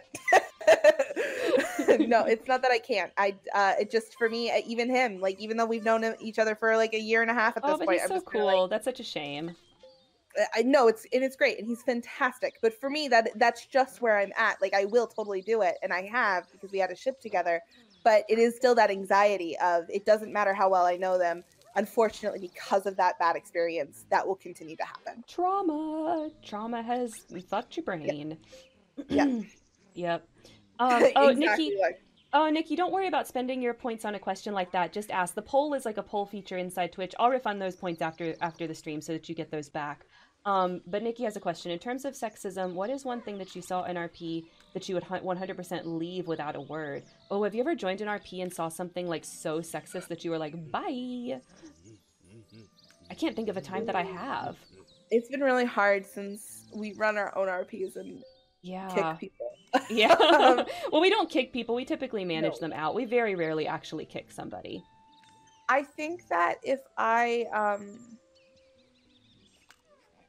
hmm, Yeah. It looks like some people in chat boundaries have some good answers, but I can't think of one for me. I don't think I've ever experienced it, but what's something that would make me leave is, I saw that there was an issue with boundaries being crossed. So if someone said, my trigger or squick is non-con, and and I guess if this is just a mod thing or not a mod thing, I think this is just a player thing in general, and I don't know if it's sexism, but if someone was allowed to get away with that, either because of the character's gender or because of their gender as a player, that would cause me to leave. Yeah. Oh, I'd kick yeah. out for me. Like using their gender as like an excuse to cross boundaries. Yeah, that would be pretty Yeah, awful. that he's a powerful male, so of course he's gonna do that, but no one would report it. Like, maybe that's not something that they wanted to write. Yeah. Um, which I think, like, yeah, that happens in real life, but this is fiction, so we Mhm. get to decide what's actually real and not real. Yeah. Like, okay, maybe in real life, like you wouldn't get a choice on if something was non-consensual or not. I mean, obviously you wouldn't because that's what non-con means. Jade But had a great point. but in writing Jade had as a great the point. yeah. Oh, sorry. Oh, but in writing we get the oh yeah, go ahead and read Jane's point. You're good. I said if the entire mod or office mod or officer team was men, and Mm. the first, I think that actually in itself would Yeah, send me a red flag. I'd probably leave for I, that reason alone. I would leave But too. then stands on it as, and their first voice chat, they opened the meeting with which women's voice sounded like she had the best tits. Ah, Yeah, I mean, I would definitely leave. I would leave then, but I would probably actually leave before that if I saw only men were running it and no women on the team. I yeah. do that. Yeah, I would actually leave if there was no women on the mod team. If it was like all Just if it was because of Yeah. Mm-mm. just because they don't have the lived experience of sexism, that it's not even on their Yeah, they radar. wouldn't. I would like. How would they ever know it was happening? They couldn't. Like they couldn't Yeah. know. You know. Yeah. Yeah, and Jane, oh yeah, Jane, there's no shame that just for me, I'm just like, oh yeah, no, that would be it. Mm-hmm. Nikki, you can totally name a piñata. If you look at the bottom of what you can see here, you can see the different types that are in this garden right now. I'm still building this garden, so I've only got the flutterscotches and the gemelians. But if you want to name like a flutterscotch after you, tell me what color. I've got blue, red, yellow, and purple right now. So whatever color, and I'll name it Nikki, and then we can just use Also, that. I feel like I cut you off, Karen. Was there something you were going to say? I apologize for doing that earlier. I don't remember. Okay, cool. Let's give Nikki a few minutes to answer what I said. Is there Yeah. anything else? I think we basically reached the end of everything that we wanted to say today. Yeah, Um, I think that's all I had. Again, I think that this is a problem that is bigger than us. It's not necessarily something we can control. It's not something necessarily that the world is ready to try to change. mhm, Um, these implicit biases that we have inside of ourselves and our inherent thoughts and beliefs are they're not going away. Unfortunately. mhm, And the best thing you can do is call things out. Um, don't be afraid to speak to your mod team if you see sexist things happening. If you have issues like that I had with that Naomi had with Lucian, as far as like because of something shocking about the character, you feel like something is suddenly being treated different because of their gender related. That's a valid thing, and most mod teams will listen to it. It might yeah, not solve all the problems because you can't control what other people write and think, but at least bringing it up and making people aware, communicate your uncomfortability with sexist jokes or sexist thoughts. That's mhm, other things too. yep, yeah. I think that's totally valid. Even if it's a situation where you know the mod team can't do anything or won't do anything for one reason or another, that's not an excuse to not let them know. You Yeah. know, that's not a reason to not let them know. It's still you still should voice your concerns. Absolutely. So, all right. I think that the blue pinata is going to be named Nikki Yep, the Hot Boy. I did it. I did it. Landon, I don't know if you watched Woohoo! the VOD from Thursday night's stream, but it was a riot. Nikki was a I hot am. boy cheerleader. Oh, I love that. Yep. Okay. Well, at this point, I can go ahead and save the game. Do you have an article for us to look at today to round out this generalizing about men stream? Yeah. I mean, it's not. I mean, it's not about men, but That's yes. okay. We probably need a man break at this point.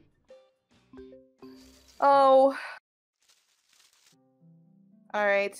This is a cute animal one. I feel Okay. like it's time to bring back the cute animals. I love that. I'm always here for cute animals. They're the best. All right. Game is closing.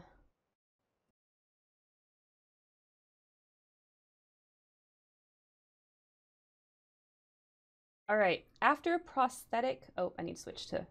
There we go. Oh, that's not supposed to be on. Okay, here we go. It's for real now. After prosthetic makers said it couldn't be done, orphan koala gets a new foot thanks to a dentist. What? Yeah. So, this beautiful koala was a baby whose mother had died and was dying as well, and someone noticed it, and then also noticed they were missing a foot. So, they tried to get a prosthetic leg, but a dentist actually ended up helping them out. Oh my So now I gosh. can walk.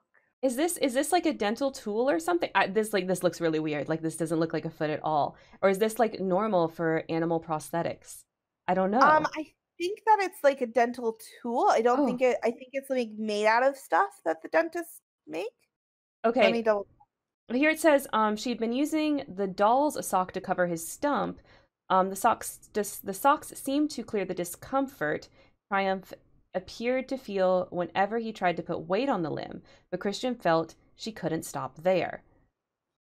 Yeah, so I Let's think see. Christian is just a dentist, but like nothing to do with the dental part that made it solve. Oh no, she Like it's bought it. She bought it yeah, from a she bought it. company. It was a rubber. Yeah, it was a rubber boot, and put it on with Velcro. I see that.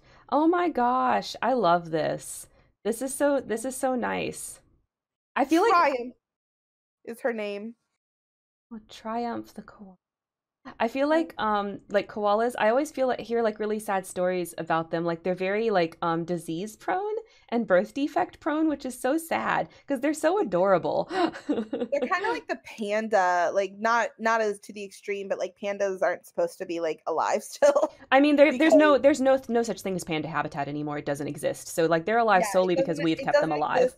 And then also like the terrible at reproducing, Yeah. the worst at reproducing. So like koalas are a step up from there, where it's like yeah, all of their habitat has basically been made urban cities, Yep. and also they're very lazy. Mm-hmm. Mm-hmm. Koalas and sloths, I feel, are on the same level of how are you still alive? Koalas, all they do is sleep for real. Same thing Um, with sloths. All they do is sleep and eat. it's true. And I've actually seen both a sloth and a koala in real life, and that's all they do. They really just sleep and eat. I've never Mhm. seen a sloth or koala do anything else in the times that I have witnessed these animals in the real world. I am on the same page as you. I've seen them. I've seen them both, and it literally is nap time and dinner time. Hmm. I mean, what a mood So though. That's what I aspire to live like someday. absolutely, I think that we should all try to be them. But I'm also still wondering what nature has kept them alive for. Maybe it's when the aliens come, they'll be like, oh, "So cute, we're gonna save Earth, but all the humans can die, but the koalas can live." No, it's us, I think. Like we keep them alive. I think like we do that. If China didn't have such a huge program with their pandas, I don't think we would have pandas in the world anymore. So, I think we Yeah, do it. I think we absolutely do that. And Nikki makes up a good point that koalas have a lot of STDs. Yeah, I've So heard in that between too. They're nap very, very time, disease ridden. so between nap time and lunchtime, it's boom boom time. I mean, the Nikki's trifecta. joke. Don't I stole Nikki's joke, so Oh, Lar, you put on okay. Lar put on the unicorn badge, cause he's given me some biddies. I love how it looks. I'm seeing and noticing it in the chat for the first time. That looks beautiful. Thank you, Lar. I just fixed those the other day so that bit people have badges too, not just subs anymore. Sorry, totally like a side Twitch thing, but I just had to that's call it okay. out. How dare you thank your followers for following you and giving you things like biddies? I don't know what those are. It's I money. It basically means you give me money. oh, It's you love Twitch's it. it's Twitch's tipping system. Oh, that's nice. Yeah. So yeah, All right. it boom boom time for koalas. But this is nice. I like that this koala got a little limb. Very cute. I do too. And also remember boom boom time with consent. That's all That's I right. got. Please boom boom time with consent, because humans are not koalas, so we should be getting consent. All right, are we ready for sign out?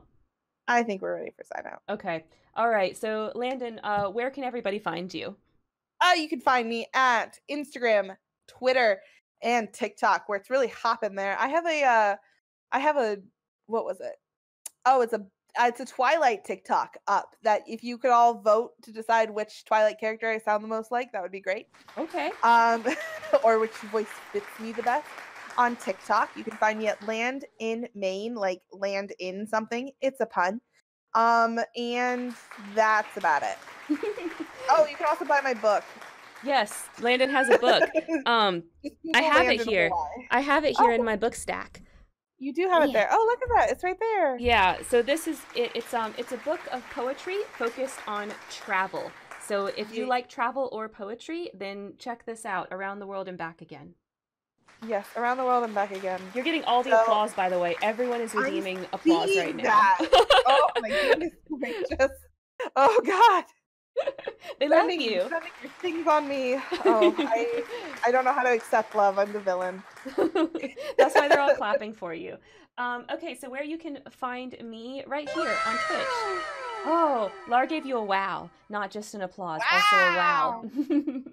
Wow. So where you can find me Wow. right here on Twitch, I stream on Saturdays from about noon to about 2. That's my conversation, usually with Landon, and maybe we have a guest, that sort of thing. We talk about role play topics, fandom, girly fandom type of topics, things of that nature. I also stream on Thursdays at 6:30. All these times are Eastern, by the way. Stream at 6:30. That is Artistic License. That is my variety stream where we do kind of whatever I want. Right now, most of the episodes are me playing Final Fantasy X. So if you like Final Fantasy X, come check that out. That is what we're going to be playing next week. Where we just left off is we got Ixion. So we're moving on to the Moonflow. That's where that stream is. And I also have a YouTube show, which is Spare Room. That is my scripted roleplay help content. So if you're interested in that, check that out on YouTube. A new episode goes up every Wednesday at 2 p.m.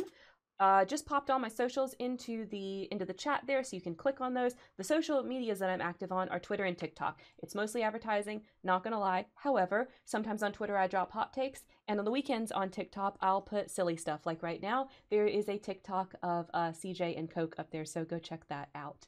It's very cute. Yes. Also, today for the end of the stream, I want to go raid one of the Wolves Den people. Wolves Den, for you guys that don't know, it's a small streamer server that's been really helpful and really supportive. I'm trying to do better with networking with more streamers so I can get better at Twitch. And one of them is doing a 36-hour charity stream right now. The proceeds are going to benefit two different charities. One of them is Special Effects, which you guys have probably heard of. They make gaming peripherals and other those types of things for gamers and hobbyists that have disabilities that can't like use a typical controller or typical gaming equipment. So so that's where some of it is going. And then the other charity that they're donating to is called Action for Me, which is a charity for chronic fatigue syndrome. The streamer in question's wife has chronic fatigue syndrome. So they are in their last stretch right now. They've just got a couple more hours left on the 36-hour stream. So we're going to go watch King's Fall UK be totally delirious. So I'm going to pop that in. King's Fall UK. Delirium. Okay. Kind of like what you were last week. Oh my god, I was good all the way until 11 o'clock, and then I was done. I'm so glad we were playing Cards Against Humanity because my brain was done, but y'all were able to just talk and it was all cool. All right, so that raid is a poppin'. Before I hit the button to go ahead and raid, so I guess let's sign off. So everybody, don't forget to make it a great day. And don't forget to be awesome. All right, thank you guys. Bye. We will see you next week. Bye.